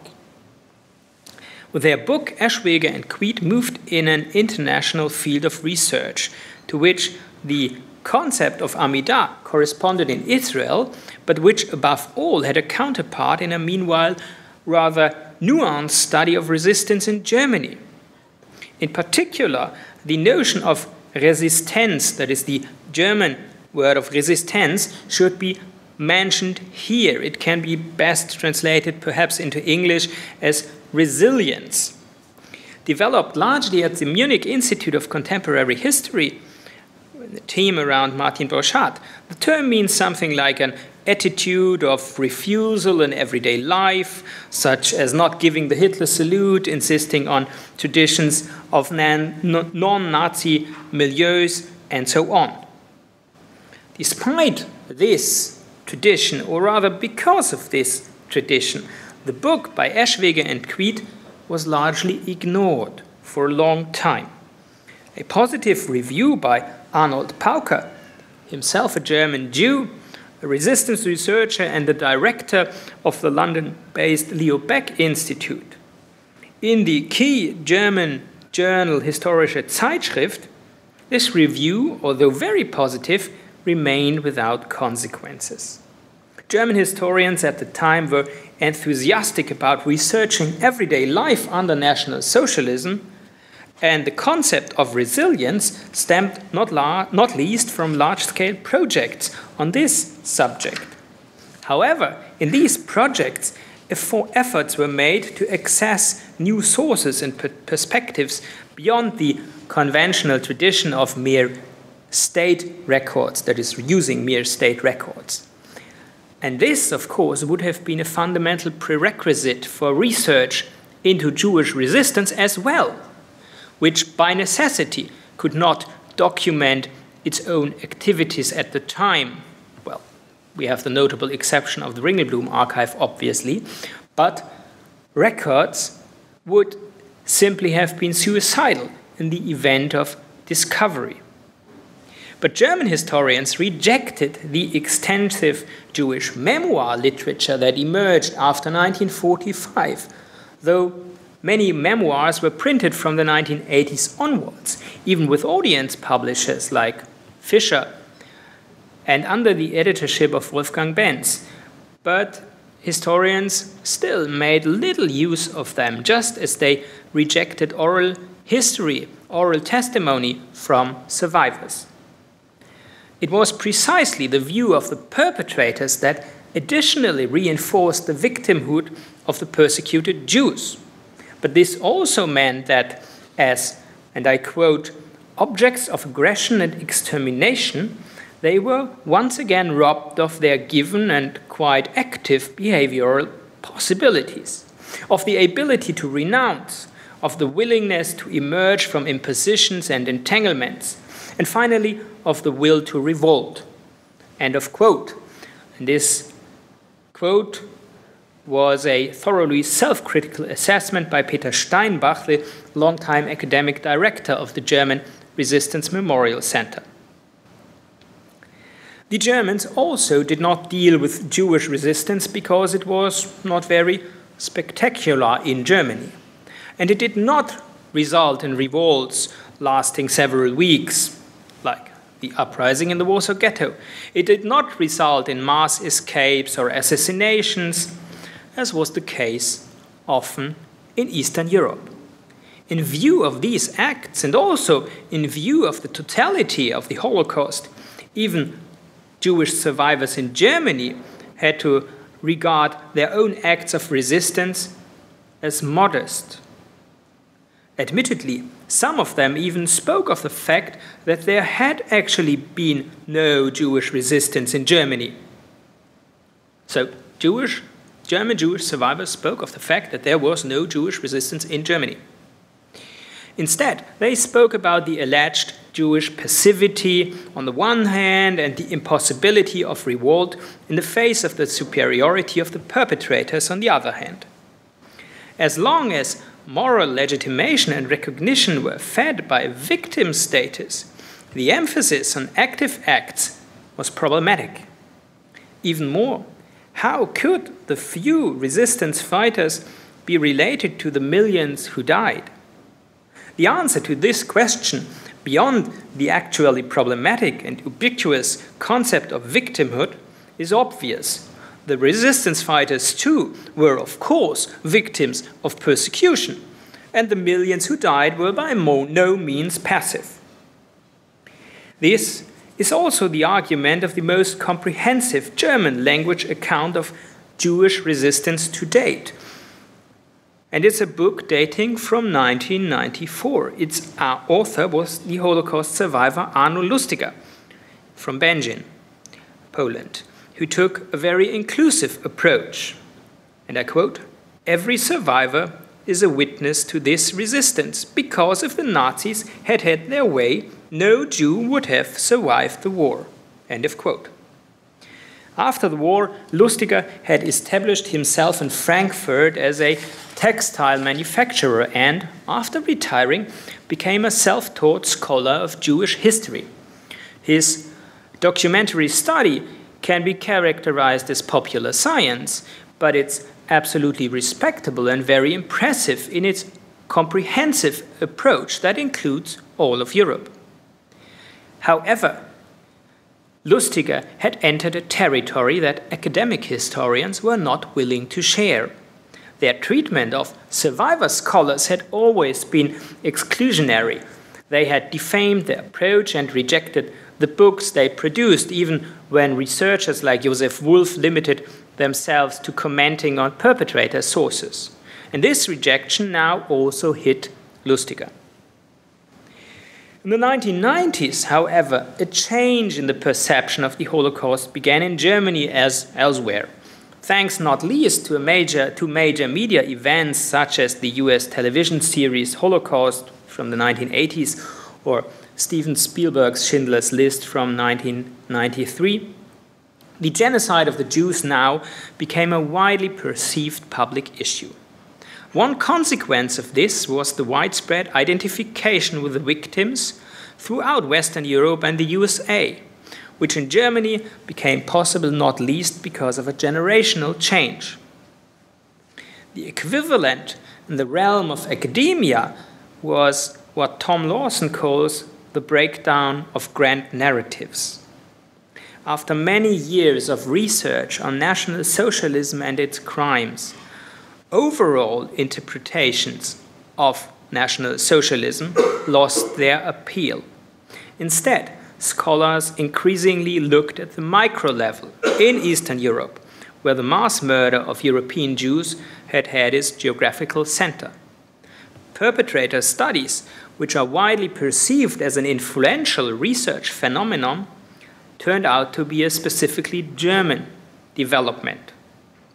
Wolfgang Schäffler, who as a postdoc had been one of the official German observers of the Eichmann trial in Jerusalem, may be considered the father of this school, though we can discuss whether what he did was actually perpetrator studies or whether we shouldn't speak of something like a forensic turn, but that's a sideline here. In the following decades, Schäffler became the German luminary of the Holocaust and was active as a historical expert in countless trials on Nazi crimes. The Schäffler school was mainly frequented by men, and I'm glad that my colleague Peter here, who is also one of the pupils of the Schäffler school, is here, because now you can correct me if you see it otherwise. With this Schäffler school, mainly frequented by men, a gender bias can actually be observed in German Holocaust research. Those who were interested in perpetrators and the crimes were mainly male. Those who were interested in victims and their actions were mostly female. Significantly, the pioneering German study on Jewish actions did not come from the field of academic research, but from the feminist Ingrid Strobel. She published a book on Jewish women in resistance in Poland and Western Europe in the late 1990s.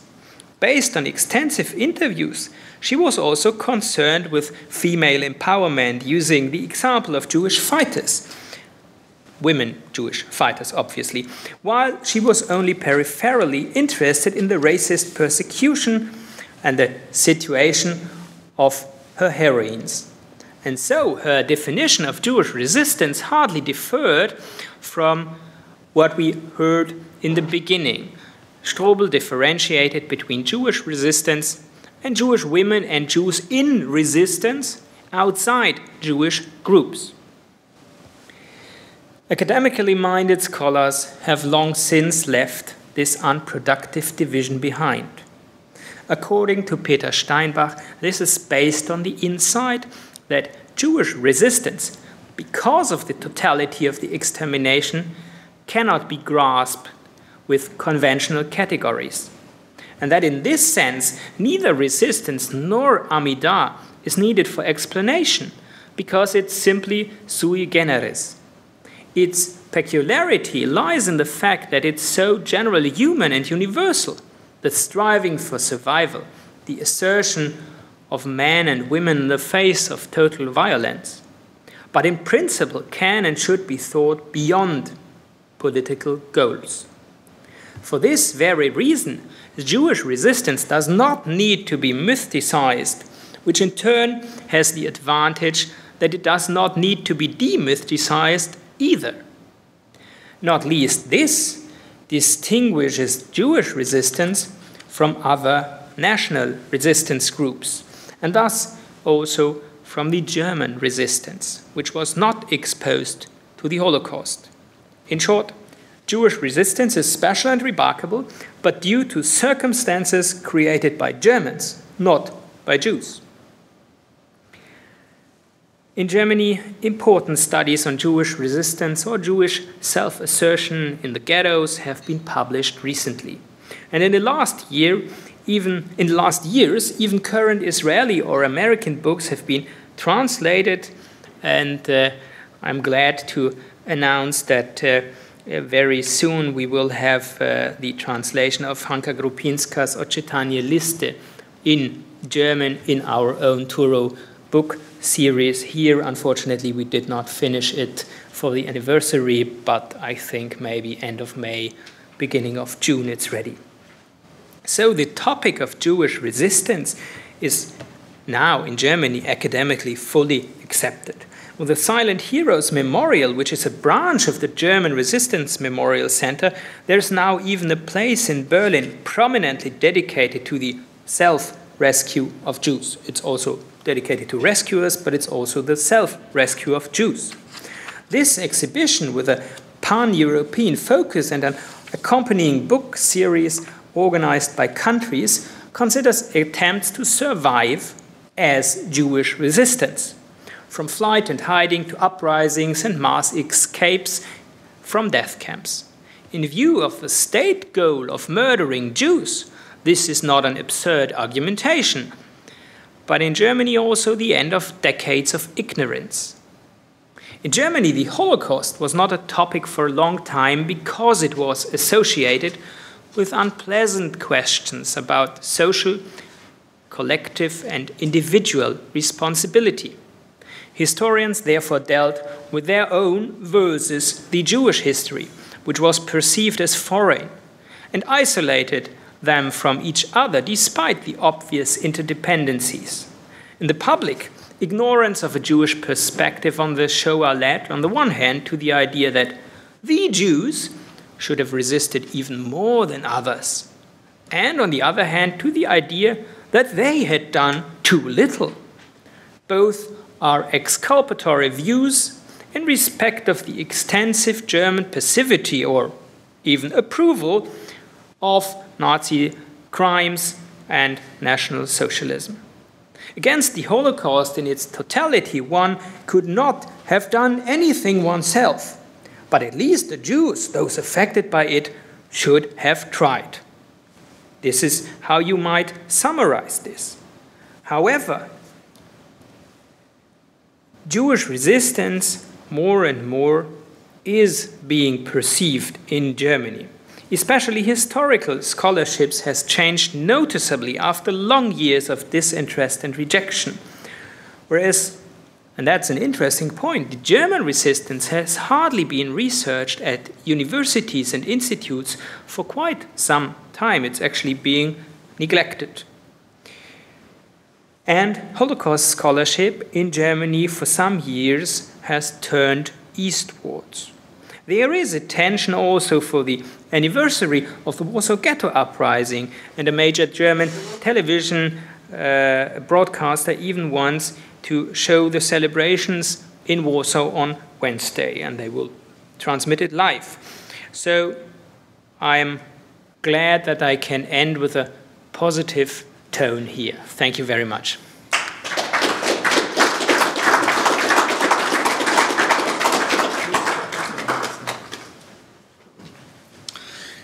So, just as announced, we weigh in with a little Q&A session here. Any questions, any volunteers to begin with?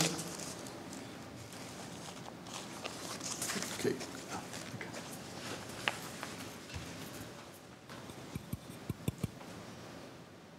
Thank you. I particularly liked your reference to the necessity of interdependence of the different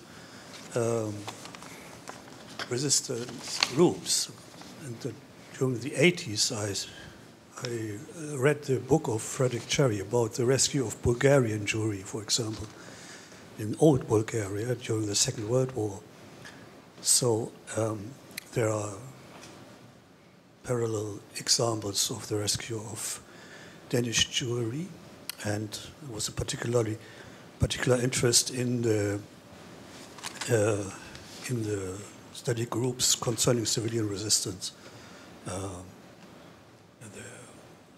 scientist's paradigm, alternative social defense, historical case studies.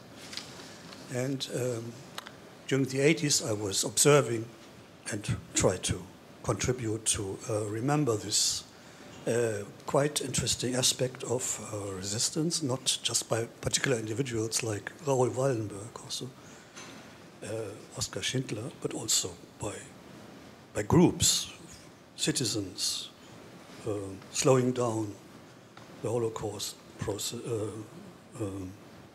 murder attempt. That means the same is particularly interesting in terms of studying the resistance in the Warsaw Ghetto against Nazi occupation, the collaboration, not just the aspect of Polish anti-Semitism, but particularly the collaboration of individual citizens supporting rescue attempts or supporting and giving refuge to those who try to escape the lethal situation which was organized by the German Nazis and their collaborators. That's the reason why I would like to ask you, is there any perspective in this, in the interdependence research of different groups of different faiths or religions, different ideologies, a kind of humanist approach to the resistance studies for the future in the academic? So I think the idea, pushing for an integrated history, this is something what Charles Friedlander really made an argument for with his opus magnum, where he shows that you can't write the Holocaust just from a Jewish perspective or from a non-Jewish perspective or from a German perspective, because it's all linked and you can't separate it from one another. If you want, this is what the Nazis tried, to separate the Jews from all the others, but there are all these interdependencies. And I would say this is, to do this on a micro level is what happens recently. And you might, for instance, look at Agnieszka Wierzchowska's study on Tarnów, where she really looks at how this worked in a little town. And obviously this is not a study on resistance, because resistance is one phenomenon among many others. And I think this is also important, that we have to look at resistance but not, well, mythicize it. It's not the one most outstanding thing that happened in a ghetto. No, it's one thing among many others. So we have to integrate it. Any other questions? Oh.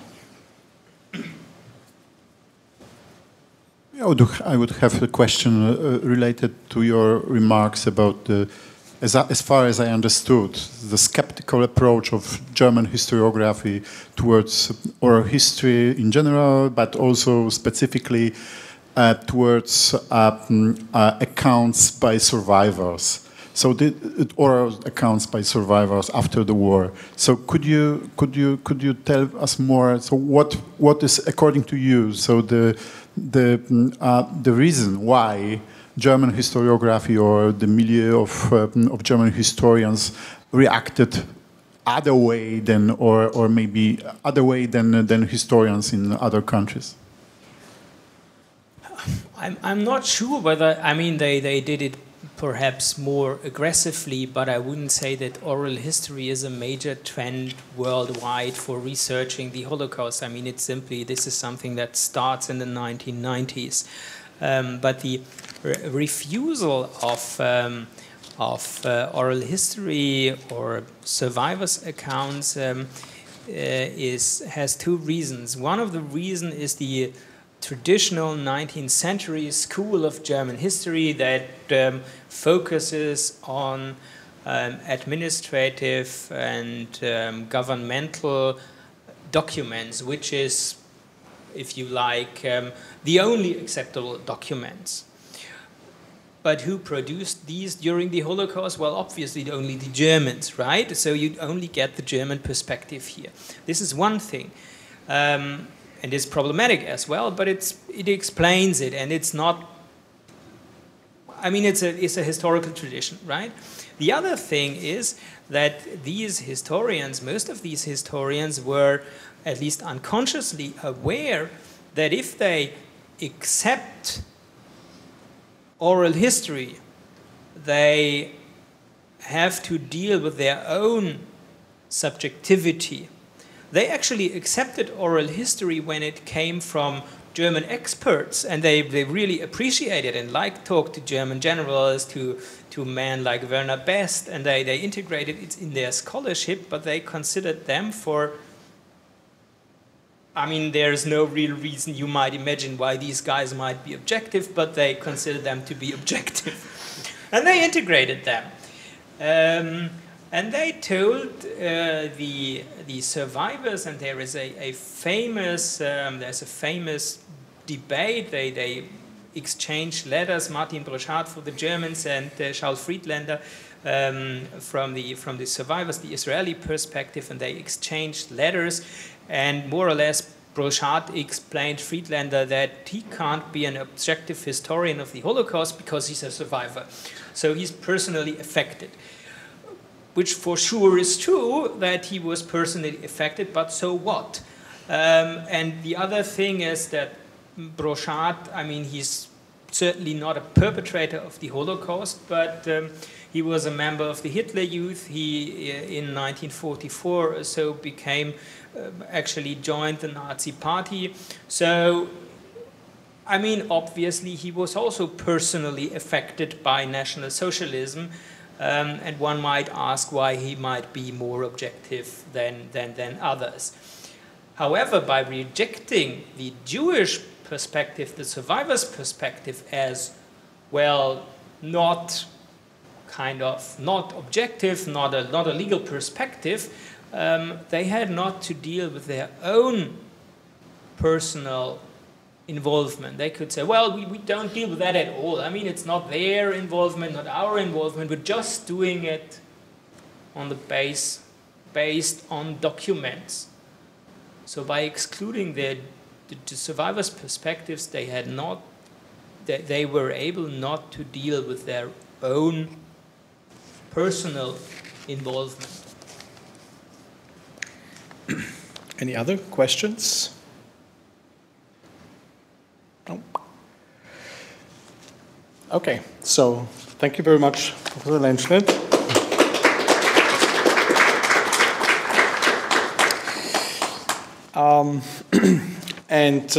Well, the next presentation and lecture will be delivered by a sociologist, expert on the history of the Solidarność movement, Deputy Director of the Berlin branch of the Pilecki Institute, and last but not least, one of my two bosses, Mateusz Fałkowski. Please come to the front.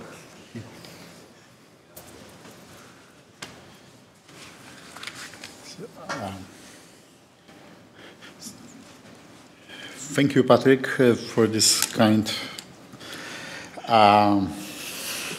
words. My paper will show a particular way of looking at the ghetto uprising through the lens of analytical tools of social movement sociology. Social movement theories ask questions about why collective action occurs, why revolution break out or social movements emerge. Of course, most of these analytical tools are directed at understanding collective action in quite other conditions, primarily in democratic countries, sometimes in authoritarian ones. And here we have the case of collective action under genocidal conditions, under extremely repressive conditions. And there's an interesting text by Rachel Einwohner, so American sociologist dealing with social movements, where I will quote, and I will juxtapose her reasoning with the particular testimony not used by her, but written down by Mark Edelman in 1945, an account of the Bund's participation in ghetto uprising. But maybe I start with the explanation, with a small remark to this picture at the slide. So this is the cover of the book, published by the underground publishing outlet within the Solidarity movement in the 80s, in 1983. This is CDN Verlag, so CDN publishing outlet. So, and for the 14th anniversary of Warsaw Ghetto Uprising, it was the republishing of the book by Marek Edelman, The Ghetto Fights. And I can also mention that one of the people involved in this publishing outlet was current director of the Polin Museum, Zygmunt Stępiński, and it was the part of the repertoire of the movement in the 80s to take such examples from history or using it as the part of the narrative. So this is the second slide, shows fragments, parts of the underground paper Tygodnik Mazowsze. So on the 21st of April 1983, with some account of this ceremony, of the 40th anniversary of Warsaw Uprising, and Marek Edelman was not allowed by the government, by the communist regime, to participate in this ceremony, but he published, or he wrote a letter which was read by Roman Zimand, other activist of Solidarity, and also of Jewish origins. So Roman Zimand read this letter by Edelman, and Edelman told, among others, but we gather here on the 40th anniversary of our effort to choose a different death than was intended by the perpetrators of the genocide, not with the bowed head and closed eyes, but with our heads raised, eyes open, with the will to live in freedom and dignity. And this framing of freedom and dignity is something which is very often recalled or used also, or in some cases also instrumentalized, in this case by the Solidarity movement. And now I want to go back to the mentioned text, to the mentioned paper by Rachel Einwohner. It was published in American Journal of Sociology at the beginning of this millennium. And she asks, so in this text, Opportunity, Honor, and Action in the Warsaw Ghetto Uprising, she asked the question about the real fact that that normally speaking, in normal situations, theories of social movement assume that collective action occurs when there's opening of the situation. So there is some sort of liberalization, when some sort of situation which is more favorable for action, for collective action. Also, where the most theorists see it as a response to the opening of the opportunity structure. And what we have to do with the fact that the collective action in the Warsaw Ghetto emerged not in response to opportunity, but to lack thereof. And her explanation is that we have to do with some construction of the strong sense of honor among the ghetto fighters of different organizations, which was very important, and the hopelessness of their situation helped to construct a motivational frame that equated resistance with honor and made collective resistance at all possible. So in technical terms, the framing processes, so these interpretation processes, mediated some structural conditions or repressions by the Germans to produce collective action in absence of opportunity. And genocide is, in this perspective, seen as a factor that can, in a way, mediate the effect of opportunity or threat on the emergence of collective action. And this is something, some point when I want to go to this account by Marek Edelman. So Marek Edelman is for me an example of a leader, and of a leader who does such a strategic framing. And he does it after the war, immediately after the war in 1945. This account is also for some sort of laudatio for Bund, laudatio for his own network of fighters. And this is that Marek Edelman is interpreting here the context, the reason why the uprising didn't occur before 1943, why the uprising happened in spring 1943, and included some values and motivational frames of the ghetto Jewish community and of the Jewish combat organization fighters. Okay, so this is also quite complicated because some commentators now observe that Edelman, for example, didn't mention many other networks or groups, but in fact, here, I'm not looking at whether, for example, Edelman fairly distributed accents and merits between, for example, the Bund, the Jewish Combat Organization, and other organizations like the Jewish Military Union. I am interested in a certain perception of attitude, perception of the logic of event by the leader, and the cause of the action, so by one of the leaders of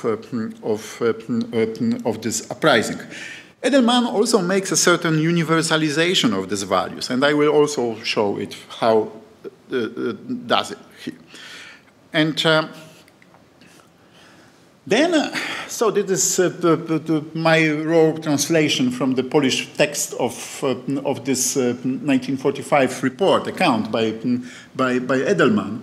But first, Edelman starts with the perception of the situation that there is some cognitive problem in the ghetto, and the Warsaw Ghetto didn't believe in the news about mass gassing and more repressions by Germans towards Jews, and by as this example of gassing of Jews in Chełmno nad Nerem.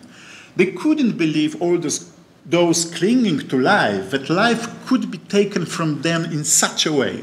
Only the organized youth, closely observing the gradual increase in German terror, considered these accidents probable. So this is the two groups, the Jewish community in the ghetto, the society, which is not particularly smart, so in this manner, so by Edelman, or maybe not smart, but which doesn't want to believe, and there's some organized youth, these people who are very smart and very organized, and this organization is something which is resourced. And Marek Edelman tells us about lack of resources and resources. So for example, we form the first fighting organization. We start with theoretical training. The complete lack of weapons prevents us from expanding our activities. This is something which is very much conceptualized and elaborated by Edelman. So the different kinds of resources. So I mean that on one hand, the support or understanding on the part of the society in ghetto. On the other part, the material resources from the Aryan side. So for example, weapon, and not yet other side, there's the juxtaposition of some official organizations like Judenrat vis-à-vis the Bund, the Zukunft, and these youth organizations. So Marek Edelman observes lack of collective action. So the fear of the Germans and of the collective responsibility is so great that even in the best people, it's impossible to bring out a reflex of protest. And then the situation slightly changed in April 1942, so 1 year before the Warsaw Uprising. On that day, they suddenly felt that the ground was being removed from under their feet. Everyone understands when the ghetto will be liquidated, but no one realizes that the ghetto will go to its death. Then, we have some sort of, as I mentioned, of differentiation between Bund fighters vis-à-vis the broader community in ghetto and vis-à-vis official organizations like police or Judenrat. We, so meaning Bund, Zukunft, organized youth, take a position of active resistance. Unfortunately, the entire public opinion was against us. The general public regarded such a speech as a provocative, convinced that if the Jews peacefully delivered the required quota, the rest of the ghetto would remain in place. So again, Edelman interprets, frames this effort that some other sort of understanding among the fighters than in the rest of the Jewish community in the ghetto. The situation in the summer of 1942, during the period of the liquidation action and transport to Treblinka, is described the following way. A small handful of us remain. We do what we can, but we can do very little. We want to save what we can steal at all costs. We are slowly losing contact with almost everyone. Only one larger group of comrades remains, 20 people at the Szczotkarze, brushmakers on Franciszkańska Street. This is our most tragic period. We see that we are left without organization. Organization is something very important for Edelman from this perspective. Autumn of 1942, the reconstitution of the organization with fighting groups divided into different parts of the ghetto.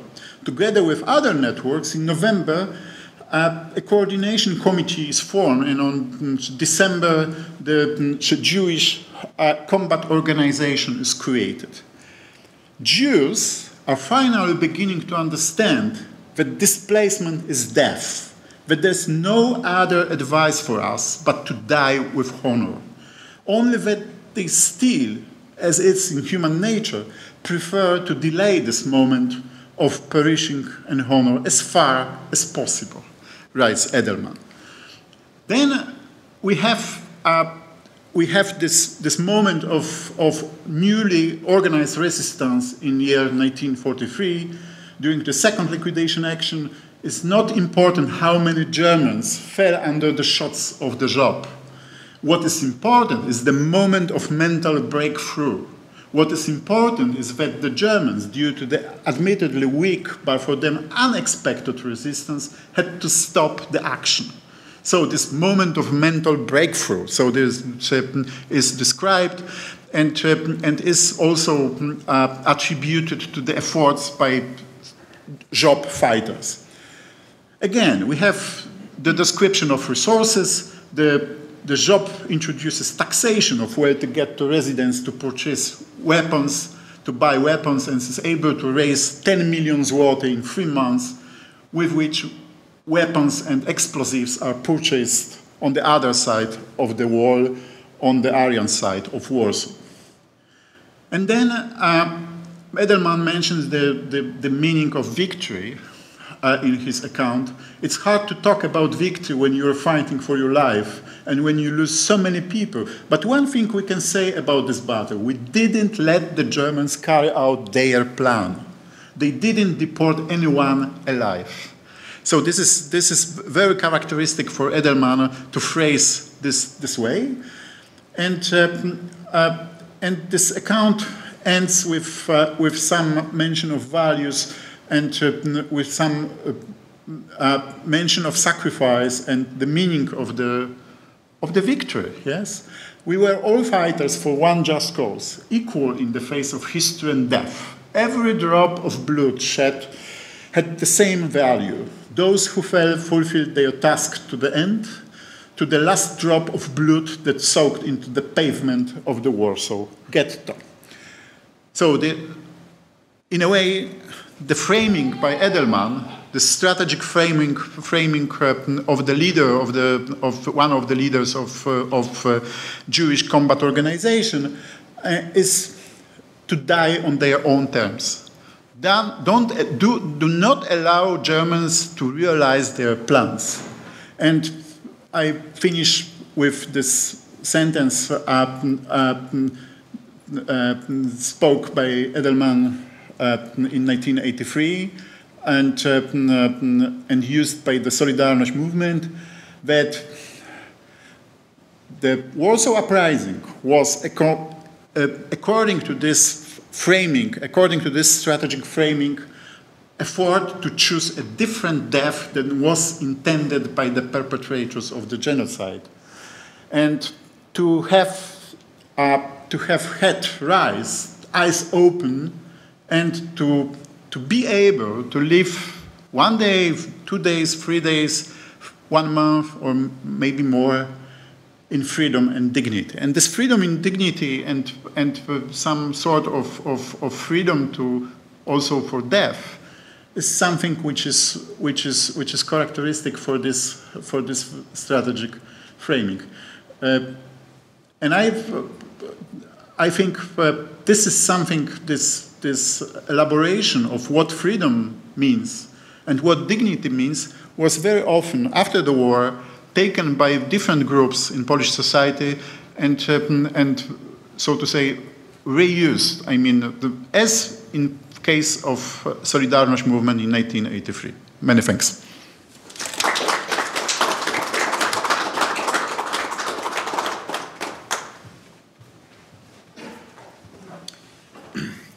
Thank you very much.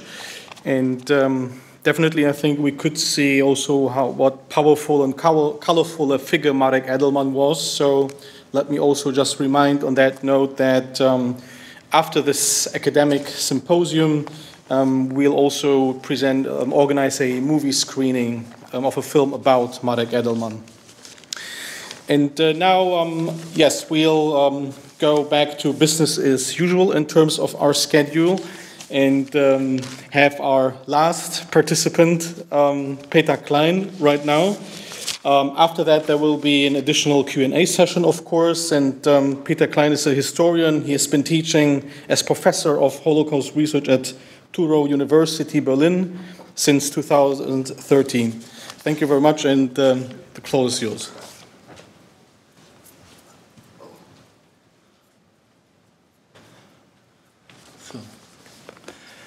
So, thank you for your invitation, and thank you for the friendly words. Dear ladies and gentlemen, we now want to completely change the perspective of what we had today, because now we will take a deep look into the whole world of legal questions regarding the Warsaw Ghetto Uprising in the 1960s and 1970s. That means we change the perspective to all the questions how state attorneys tried to bring perpetrators to trial, and the way how the judges react to all this.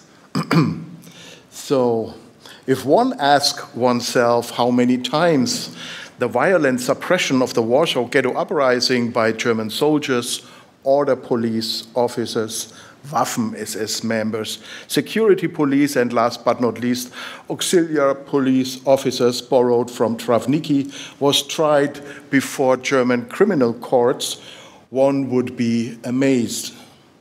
After all, it can be reconstructed. It concerned at least 26 German Wehrmacht, Waffen-SS, and police officers with at least 1,520 men who were subordinate to the SS and police leader in the Warsaw district or were called in as support. It is difficult to estimate the number of those who were murdered in the embattled ghetto area itself. The number of persons mentioned by Jürgen Stroop, it is about 14,000, must be, I think, considered as realistic. In addition, Since the Nuremberg main war crimes trial, the so-called Stroop report had become internationally well known, and the main protagonist himself had testified before being extradited to Poland. One might therefore think that a chronological, well-defined sequence of murderous acts under a precise command structure, a photo documentation as well as innumerable eyewitness reports should lead comparatively easily to further investigations. If one examines this expectation of German public prosecutors and criminal police in both German states, one realizes how unimportant a structured investigation for perpetrators had initially been. In Germany today, it is said that Kommissar Zufall investigated. You know, Kommissar Zufall is hard to explain in English. It is like a detective superintendent with the name, you know, by accident or by chance. Yeah? And this Kommissar Zufall reacted and acted for the starting time of both German states. As for example, in Stephanshagen in Brandenburg, where a wife was initially supported by her daughter in bringing her husband to prison. They had both claimed that the father and husband, according to his own statements, had been present at the defeat of the Warsaw Ghetto Uprising in 1943, had himself told of shots in the back, and had brought home looted property. This seemed to be sufficient for the indictment, but both women revoked their statements during the trial. Now it took revenge, it was bad luck, that no one had accurately determined the real police affiliation of the accused men. So the Grand Criminal Chamber of the Neuruppin District Court acquitted the accused police senior officer on September 20th in 1949 without making any further inquiries. You know, he was released. The German concentration camp inmate functionary Walter Warczyniak was indicted a year later at the Leipzig District Court for, among other things, selecting fellow inmates who were no longer fit for work for deportation as a senior capo in the Warsaw Ghetto concentration camp, and at the same time arranging for numerous murders as a double agent for the Gestapo. In addition, he was accused of having handed over hidden Jews to the security police during the cleanup operation of the ghetto, on the ghetto grounds.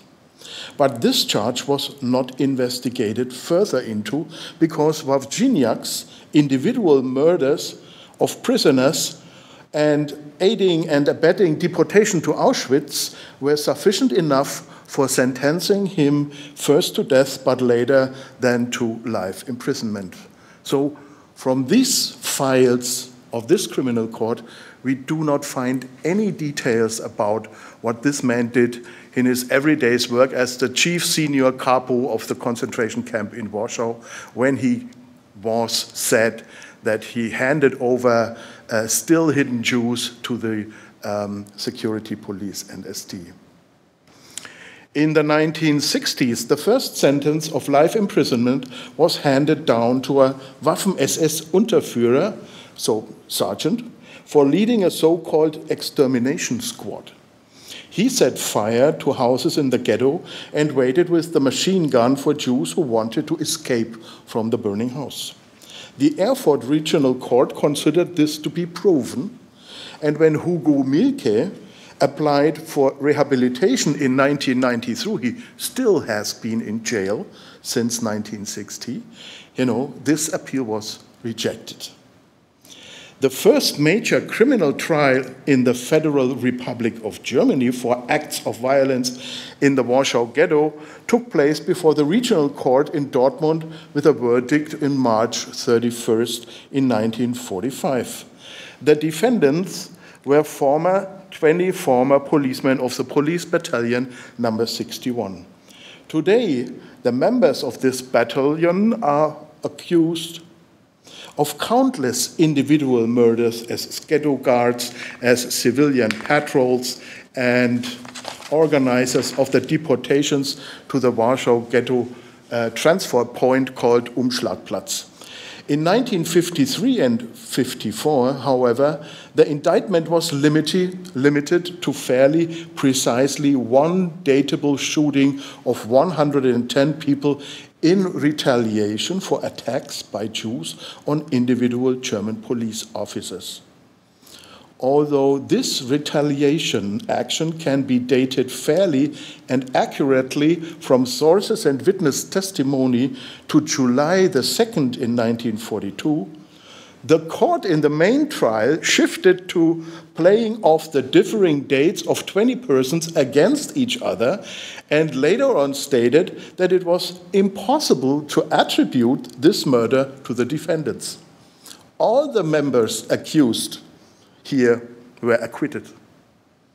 This verdict was a scandal, a real scandal. Yeah, it was for tactical reasons made by the judges, to bring none of these police officers to jail. But it wasn't the only scandal. With the founding of the Central Office of the State Justice Administrations in Ludwigsburg in the wake of the Einsatzgruppen trial special commandos in Ulm, the West German judicial authorities for the first time confronted the manifold problems of investigating criminal offenses and suspects with a strategy of investigation. In Ludwigsburg, an authority was set up that conducted preliminary investigations, and only after a certain level or a certain stage of the investigation had been reached did it hand over the material to the public prosecutor's office in whose territory the main suspect was located. In the case of the Warsaw Ghetto Uprising, there was also a certain amount of public interest, I would say, in the Federal Republic of Western Germany. Josef Wolf had presented his book, Das Dritte Reich und seine Vollstrecker, the Third Reich and its enforcers, with the Stroop report, and confronted it with the selected material from the Ringelblum Archive. He had also, for the first time, publicly cut a swath through the seemingly inextricable change of command and overlapping responsibilities between the SS and police leader and the KDS and the BDS and the Gestapo officers and the Waffen-SS and so on and so on. He took the pathway for the first time through all that overlapping responsibilities, and he introduced the actors. One got to know Jürgen Stroop. One learned about the Aktion Reinhardt with Globotschnik and the staff leader Hermann Höfle, and one came into contact with the secret state police in Warsaw because Ludwig Hahn was described in this book as commander and Karl Brandt as the head of the Judenreferat, and Josef Blösche as a minor crew rank, a rank-and-file member.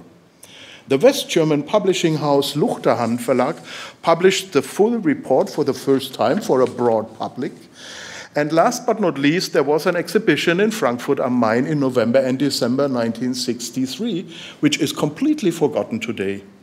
The photo exhibition with the simple title Warsaw Ghetto was based on a project of the same name by the Holocaust survivor Alexander Bernfes, who had already shown it in London in 1961 and 1962.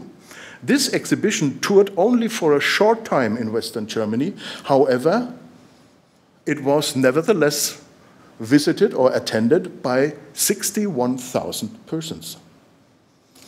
From later research, however, it is known now that the exhibition was also pushed by the West German Foreign Office and the Federal Press Office because it was feared that a second traveling exhibition on the ghetto by the Jewish Historical Institute in Warsaw would be officially offered for the Federal Republic for installation. This exhibition came to West Germany too, but one had now the possibility to refer to their own previous exhibition and contribution for the open public. This small episode shows that the federal German foreign policy, which at that time had no diplomatic relations with the People's Republic of Poland, subordinates historical consciousness and awareness to the national interests during the period of the Cold War. Anyone who wants to research the Warsaw Ghetto crime scene today on the basis of the prosecutors' investigations cannot get past the Hamburg State Archives. After initially preliminary investigations by the central office in Ludwigsburg, the former commander of the security police and SD, Ludwig Hahn, who lived in Hamburg, was identified. He had become an insurgents agent here and was again using his original name. The whole procedure actually began with a single complaint in which Hahn was accused of having spoken quite openly about his individual shootings, and this during private social gatherings. A journalist had contacted the public prosecutor's office in Hamburg. Between 1960 and 1965, the investigation results in Hamburg swelled to such a content or to such an extent that several partial complexes were created from the original proceedings. The first was a trial concerning the killings at the Pawiak prison in Warsaw, which was under the control of Ludwig Hahn. Among the countless shootings of Poles and of Polish Jews that were committed here, one was accepted by the court in the main trial as having been fully investigated, and Hahn was sentenced for 12 years imprisonment for aiding and abetting murder in 150 cases. The shooting of about 250 Jewish men, women, and children who were still hoping for their recognition as foreign citizens in the Hotel Polski in the late summer of 1943 could not be proven against him. Strange enough, I would say. The same applies to the countless reprisal and individual shootings. The second complex of crimes that became Ludwig Hahn's fate was the planning and actual implementation of the deportation of Warsaw's Jews to the Treblinka extermination camp, so summer of 1942. Although this action was largely a joint effort of the SS and police leaders Eduard von Sammern-Frankenegg and Odilo Globocnik, Ludwig Hahn, together with his people from the Judenreferat and other members of his department, had to organize the sealing of the certain blocks of houses and the expulsion of the trapped people to the so-called transshipment point, or what the Germans called Umschlagplatz. He expressively covered up and approved of the countless abuses and shootings of his subordinates during the week-long actions between July and beginning of September of 1942, whereby the names of Karl Georg Brandt, Josef Blösche, and Heinrich Klaustermeier were repeatedly mentioned as the perpetrators. There are a lot of survivors' accounts regarding these three peoples. Karl Georg Brandt had been shot in February 1945 while defending Poznan from the advancing Red Army.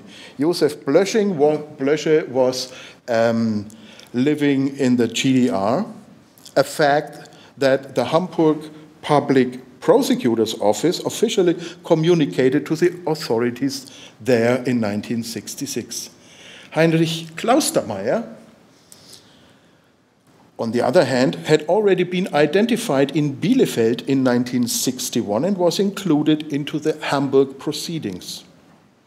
When his individual acts under investigation became too extensive, Hamburg transferred the proceedings to Bielefeld, where he was sentenced to life imprisonment in February the 4th in 1965.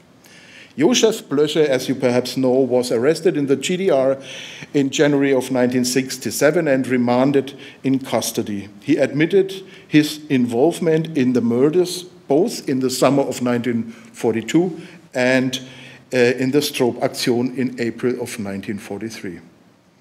So Dr. Ludwig Hahn was also sentenced for this, to life imprisonment on July the 4th in 1975. But the two sentences, the one 12-year for the murders in Pawiak and the one's life imprisonment for aiding and abetting the murder at least to 230,000 Jews during the summer of 1942, then ensured that Ludwig Hahn was not even charged for his participation in the suppression of the ghetto uprising. This request came from the prosecutor itself and was accepted by the district court in January of 1976.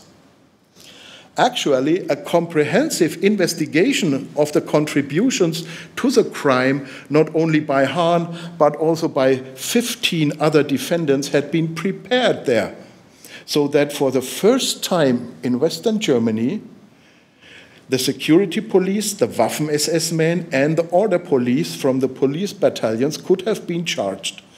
In total, the crime investigators in Hamburg reconstructed 99 names and fates, as well as an unknown number of members of the 6th Company of the Infantry Replacement Regiment 603 of the Wehrmacht, which was very new at this time. And as unsatisfactory as the end of this investigation regarding the Stroop-Aktion is, historically, these investigative files are indispensable for a more accurate historiography of the resistance in the Warsaw Ghetto and its brutal suppression by the Germans. And this material is still located in Hamburg and I think in the meantime accessible via the internet. Let's go on with the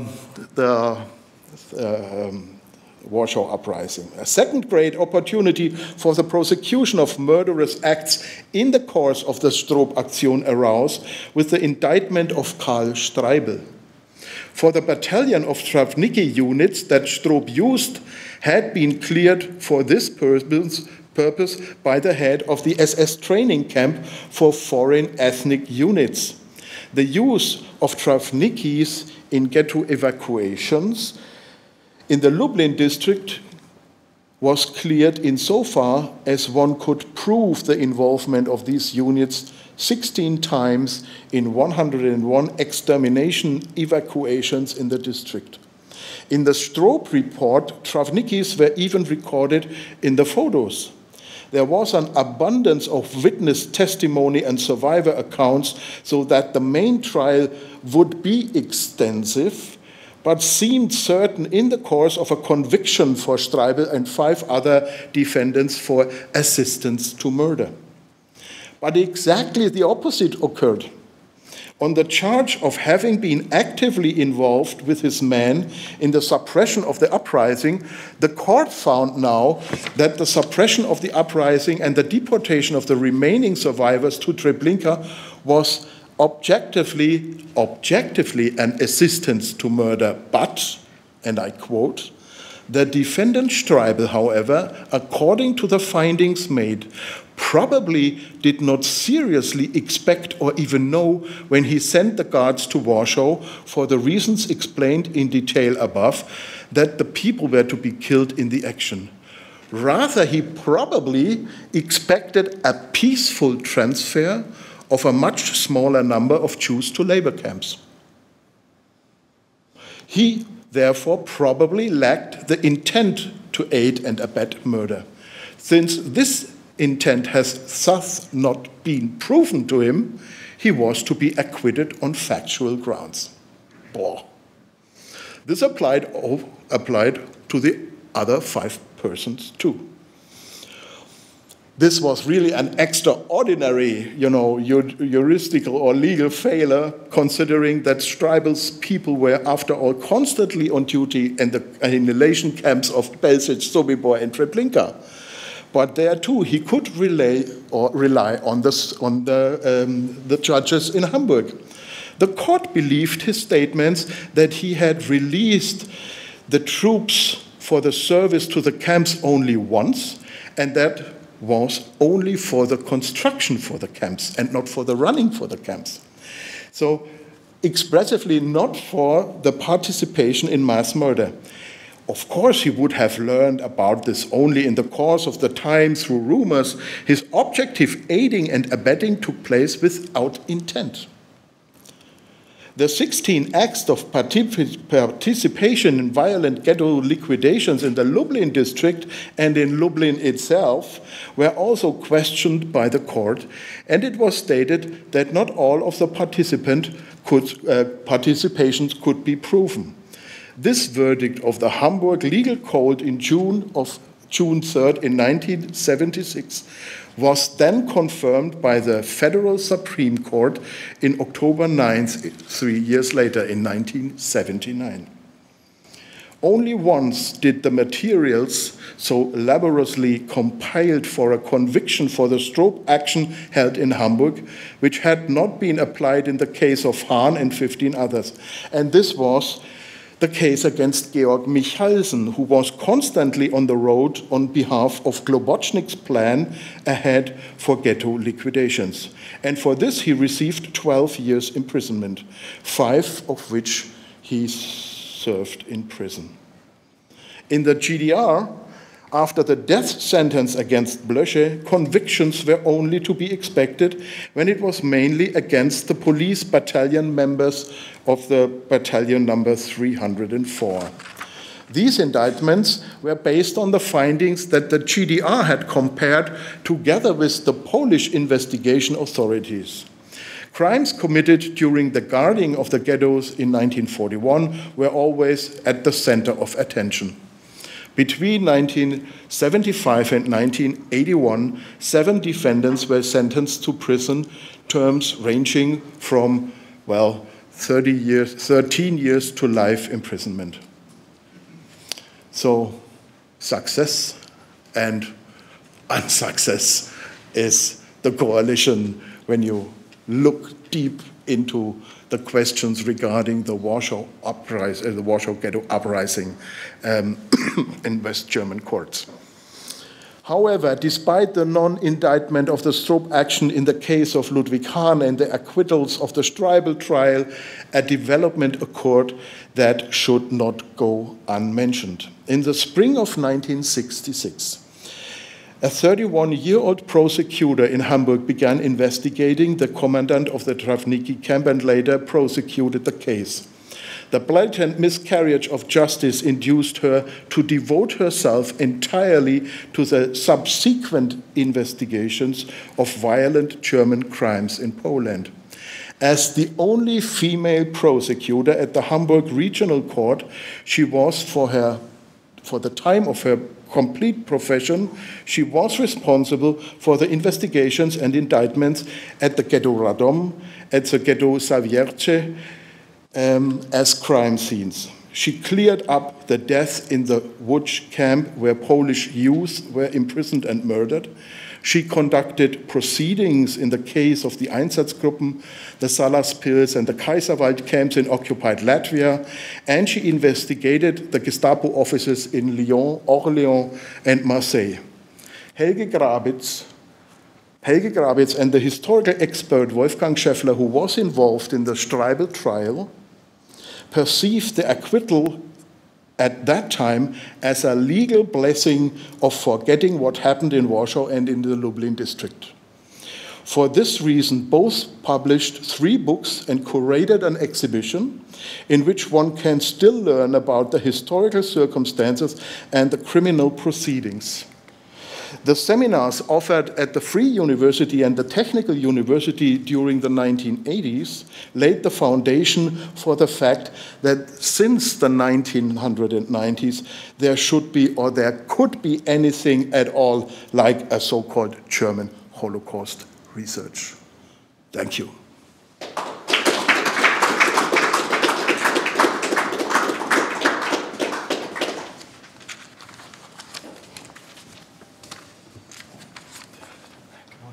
Platz und Mateusz auch. So, yes, who would like to ask a question to any of our contributors?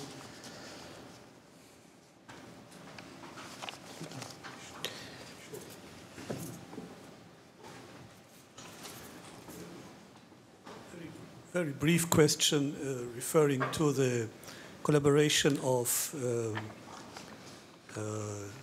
German researchers and international researchers to enlighten the background and contribute to the persecution of the perpetrators. So this is after, let me say, Raoul Hilberg, and just want to know, is there any history of that collaboration of international science? Yeah, okay, so West German historical experts as expert witnesses in judicial trials had, I think, some international cooperations. So it is well known that Wolfgang Schäffler and Raoul Hilberg cooperated together. It is well known that he cooperated with Henry Friedländer and his wife Sybil Milton. And we know that in the first time, so in the late 60s, Schäffler cooperated with Shlomo Aronson in Tel Aviv. Jerusalem, Tel Aviv?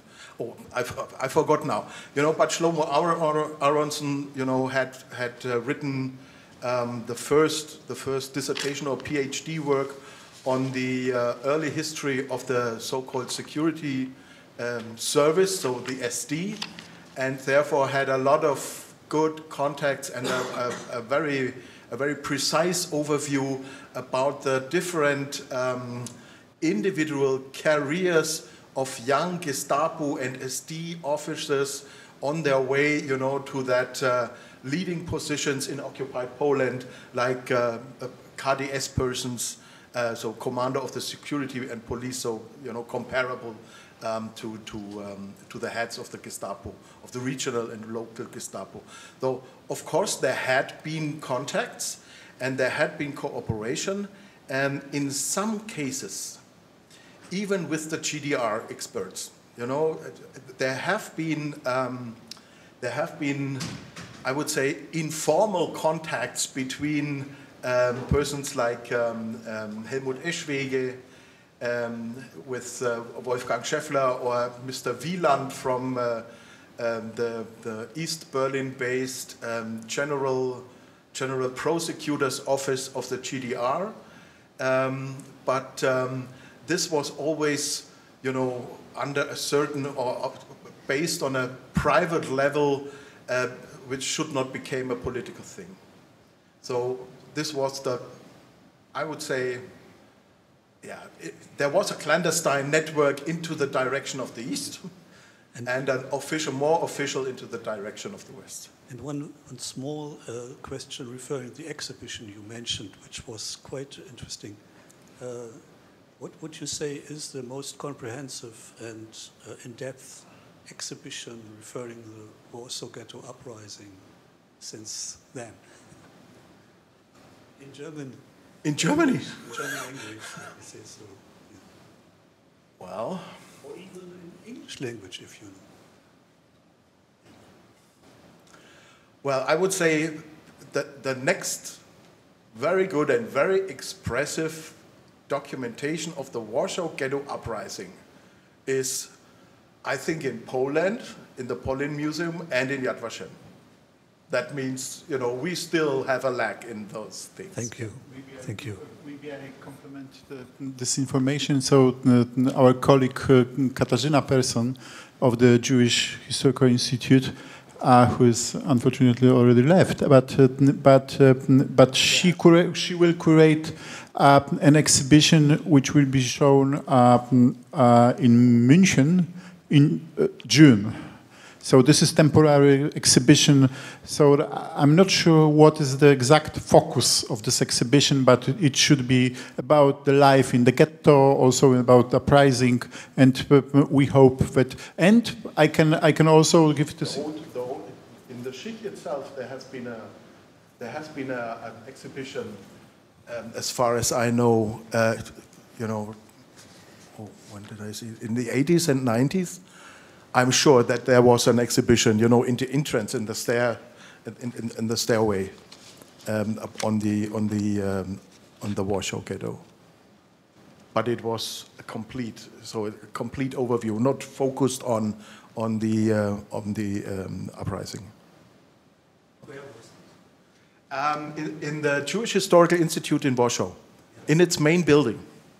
So we unfortunately didn't manage to prepare exhibition ourselves in this space, but we planned such an exhibition for the anniversary, but unfortunately for financial reasons there was not possible this year.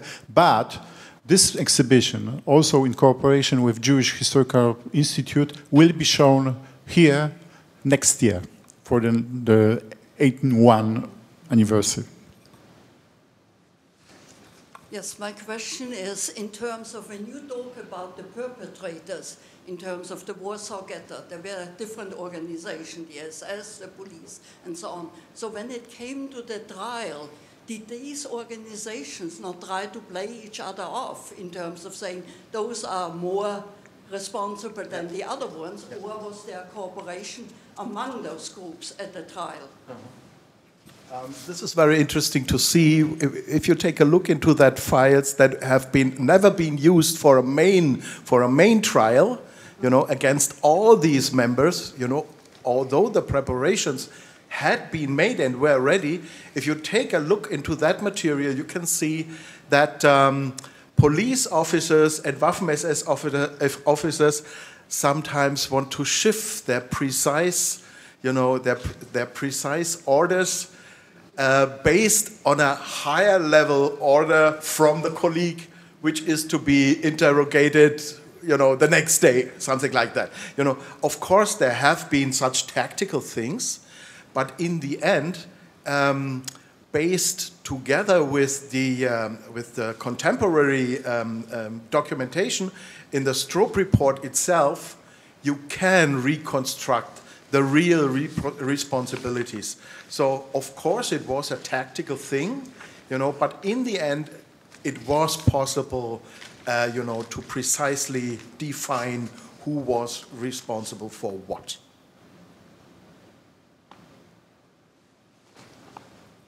I have a question to Mateusz. You were talking about the framing that Marek Edelman gave to the history of the Warsaw Uprising. Framing, the term is usually used in a critical way.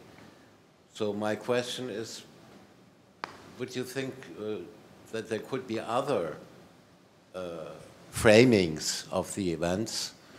Or isn't it just the only possible framing that Marek Edelman gave? I would answer this question, thank you, with such an answer that this framing is not only on the level of leaders of the uprising, but also among the every population related. And of course, in this particular case, we have the problem that we don't have enough documentation, so enough documents or enough survivors to ask them about it. One of the examples of such a controversies now is the history of Jewish Military Union. So this was the other military group of active in the ghetto, and the controversy is that the report or account by Edelman and Jewish combat organization dominated the field after the war. I mean, their perception, their framing of the events was this probably the only one. And now this is one thing. Another one is, of course, and another aspect of this history of presented in the way by Edelman is that he focused on military resistance, giving it the very specific meaning, actually the only way, possible way of resistance. And as we already listened to the presentation before the break, so there are different, or to the taxonomy presented by Stephan Lehnstaedt. So there are many possible resistances, and we can think, for example, also from sociological point of view. There is, for example, the book by James Scott, so quite famous book about the domination and the art of resistance, about the peasants in Indonesia, and that, or about the conceptualization of resistance. That, for example, in the U.S., there was all the slaves who made jokes in the kitchen resisted in a way, or they sang the songs. And there was also kind of resistance. And we can perceive the cultural life in the ghetto. We can, from this perspective, recognize or frame as a form of resistance. Marek Edelman focused on this military form of resistance, and they give the strong meaning of it, and limited this effort to the particular group of Bund and his particular group. And this is, of course, in a way controversial, but as I've said at the beginning, so we have the problem that for example, from the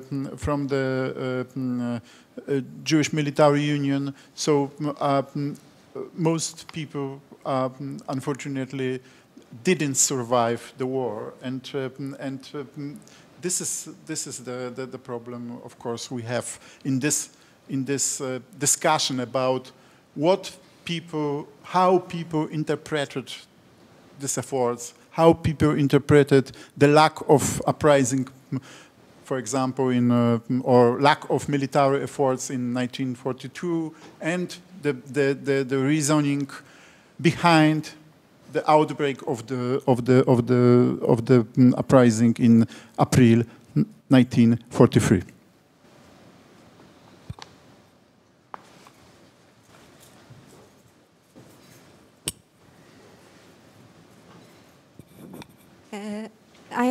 I would like only to share my impression with you, with Mateusz Fałkowski, concerning after-war times, when many organizations, parties, Jewish parties, took part in discussion in Poland about involvement in the Warsaw Ghetto Uprising, and every party was sure that their involvement of their member was the biggest one.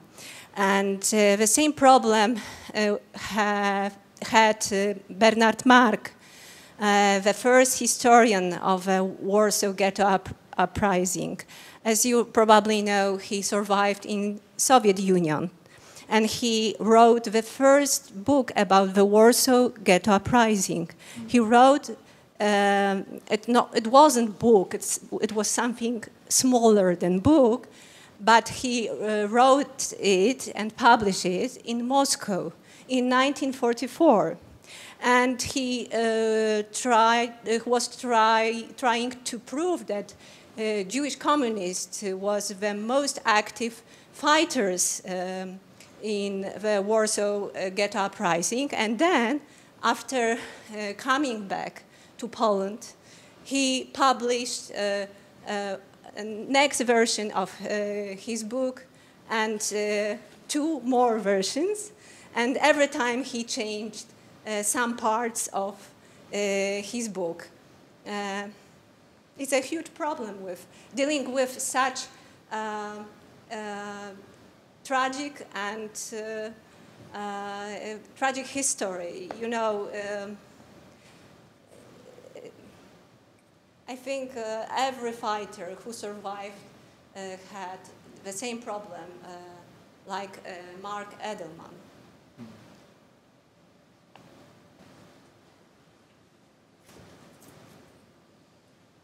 Many thanks for this remark. So, as I said, this is important now. So, because we quite often we discuss what to do when there are no survivors anymore. I mean, that in 21st century, I think this is as we see from this discussion.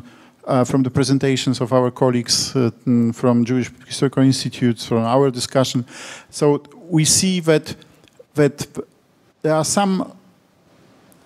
many questions not answered, many challenges, for example, related to the elaboration or documentation, for example, regarding the Ringelblum Archive. And maybe we can also that historians or people discussing this archive or also accounts given in oral history accounts, so we can preserve this memory or we can find another interpretations. But I would say also that from this history is so important that so to say naturally it constitutes also some sort of addition to the pictures of other fields of research. For example, the presentation by Peter can be also used by the historians of Polish-German relations after the war. What happened in the times of Cold War, and how the relations between West Germany and communist Poland looked like before the formal relationship between the two states.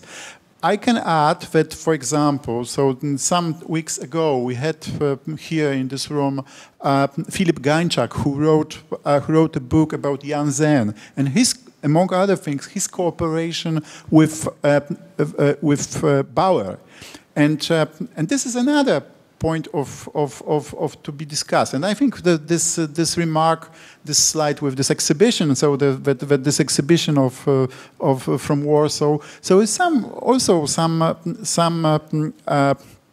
interesting interesting part to be taken by us, to be discussed, and I think if we have this big issue, big event, also tragic event, so the ghetto, also, but also very important for our values, for our actual discussion too. But aside, we also have many other issues and documents. And this is, for example, interesting, and this is probably my question to Peter, what is to be found yet? So, for example, as regards this post-war trials, and do you expect, for example, when in archive of Stasi, so is this something which can be used, or do you think this story you presented from on the basis of Hamburg archives is complete, or so? What do you think? So in questions of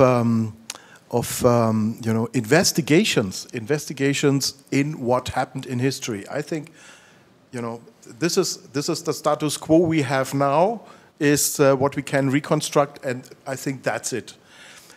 What is purely not so very well known and still to be investigated is all these questions relating the three-partite cooperations and relations between West Germany, East Germany, and Poland, regarding all questions of planning and preparing for legal courts, because you know, in the relationship down or below the official diplomatic relationship, you see a lot of communication lines on a private or on a more informal sector. And it is very interesting to see that, so, you know, the Stasi wants the Pilecki court, you know, to serve as a public evidence that the GDR is faster and more rigorous against a defendant, with the official help of the Polish People's Republic.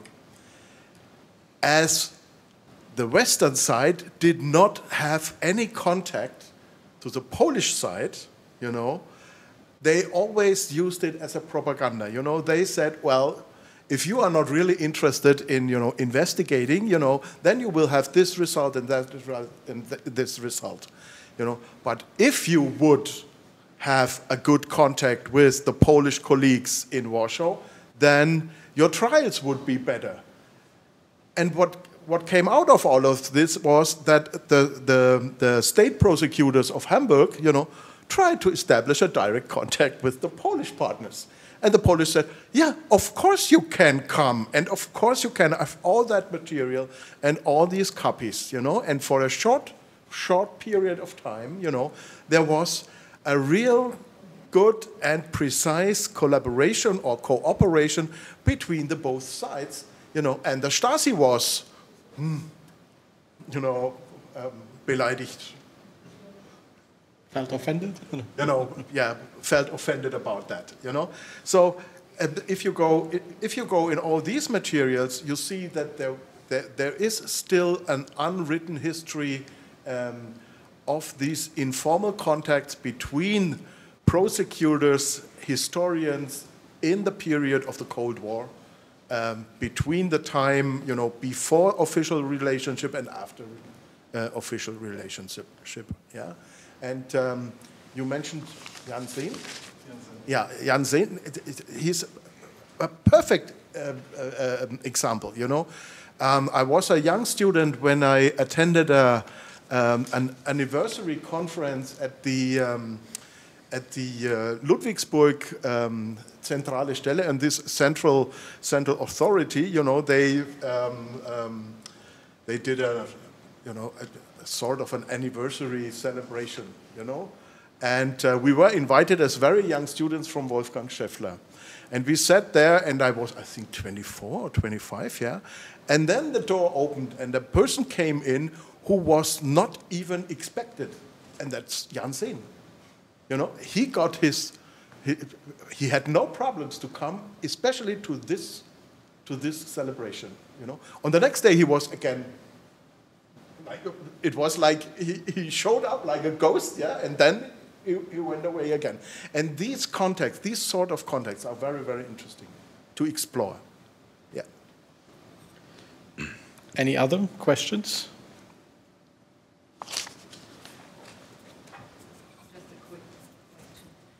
Did the ghetto uprising play any part in communist Poland? Was it in any way commemorated in communist Poland?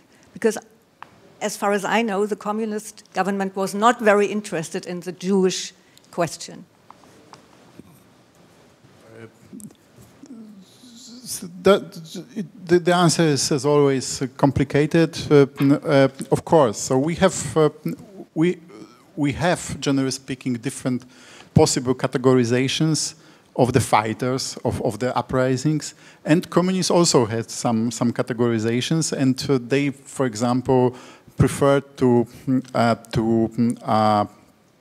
commemorate Jewish fighters, communists also, yes, and this is there were some communist fighters in the ghetto, or generally communist fighters. So, for example, in one of the streets in Warsaw is of the name of Lewartowski. Lewartowski was one of these communist Jews, and it was one example. Another one was this ceremony I described very shortly at the beginning of my presentation. This was ceremony of the 40th anniversary, and it was yes, but this ceremony was organized by communists.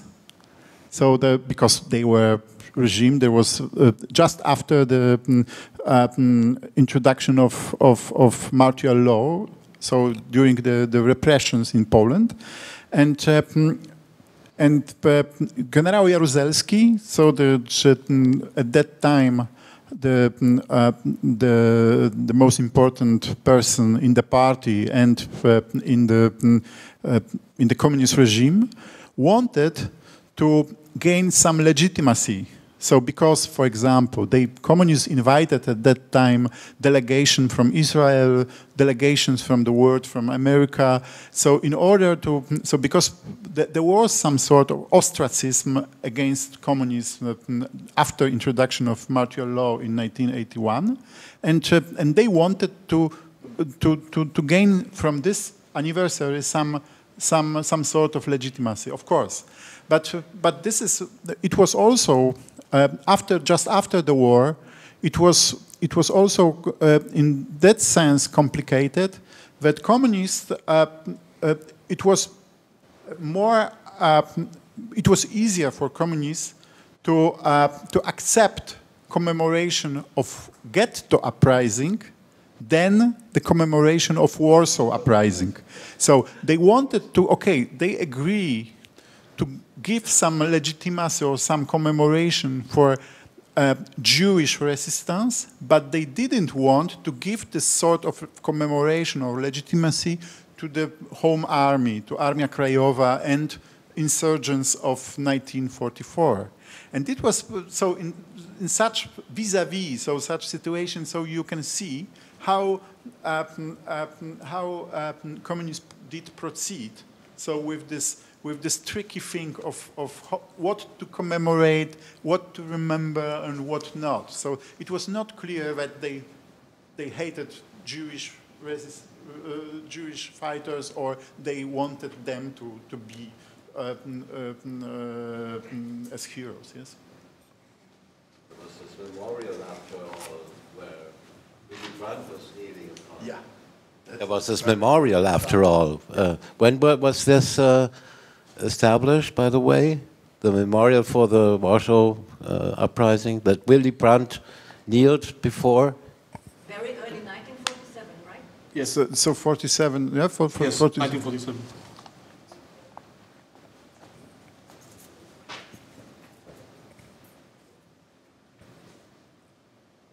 My question is actually about Willy Brandt, which the visit now I think almost overshadows the memory of the uprising in Germany. I think it's interesting that it's often, in a few days we're going to see that image again, and not really images of maybe the uprising, which is interesting because it's about German-Polish relationships and not about Jews, really. It's seen as a moment of reconciliation between Germany and Poland, of course.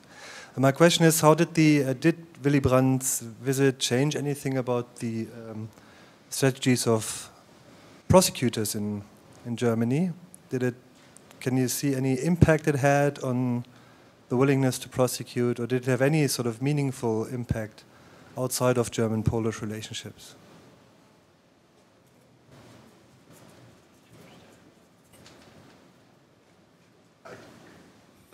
So I don't think there has been any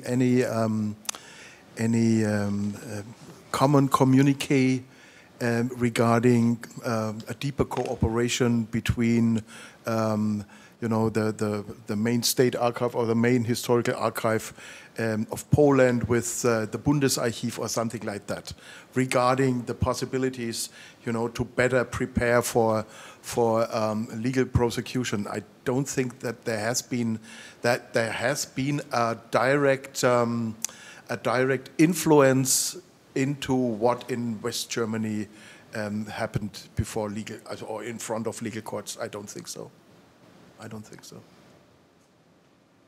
Perhaps it was it was more easy, but I can only guess it, that German legal committees, consisting of the judge and the defendants and the attorneys and so on, had a more easier possibility to visit the crime sites in Poland, but it must.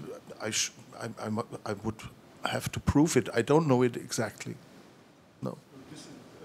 I would recommend, so I'm not an expert on this issue, but I would recommend this book by Filip Gańczak. This is by Wallstein Verlag, so now published, and this is in this book there is, for example, the very detailed description of the visit of West German prosecutors in Oświęcim, so in Auschwitz, yes, and this is one of example.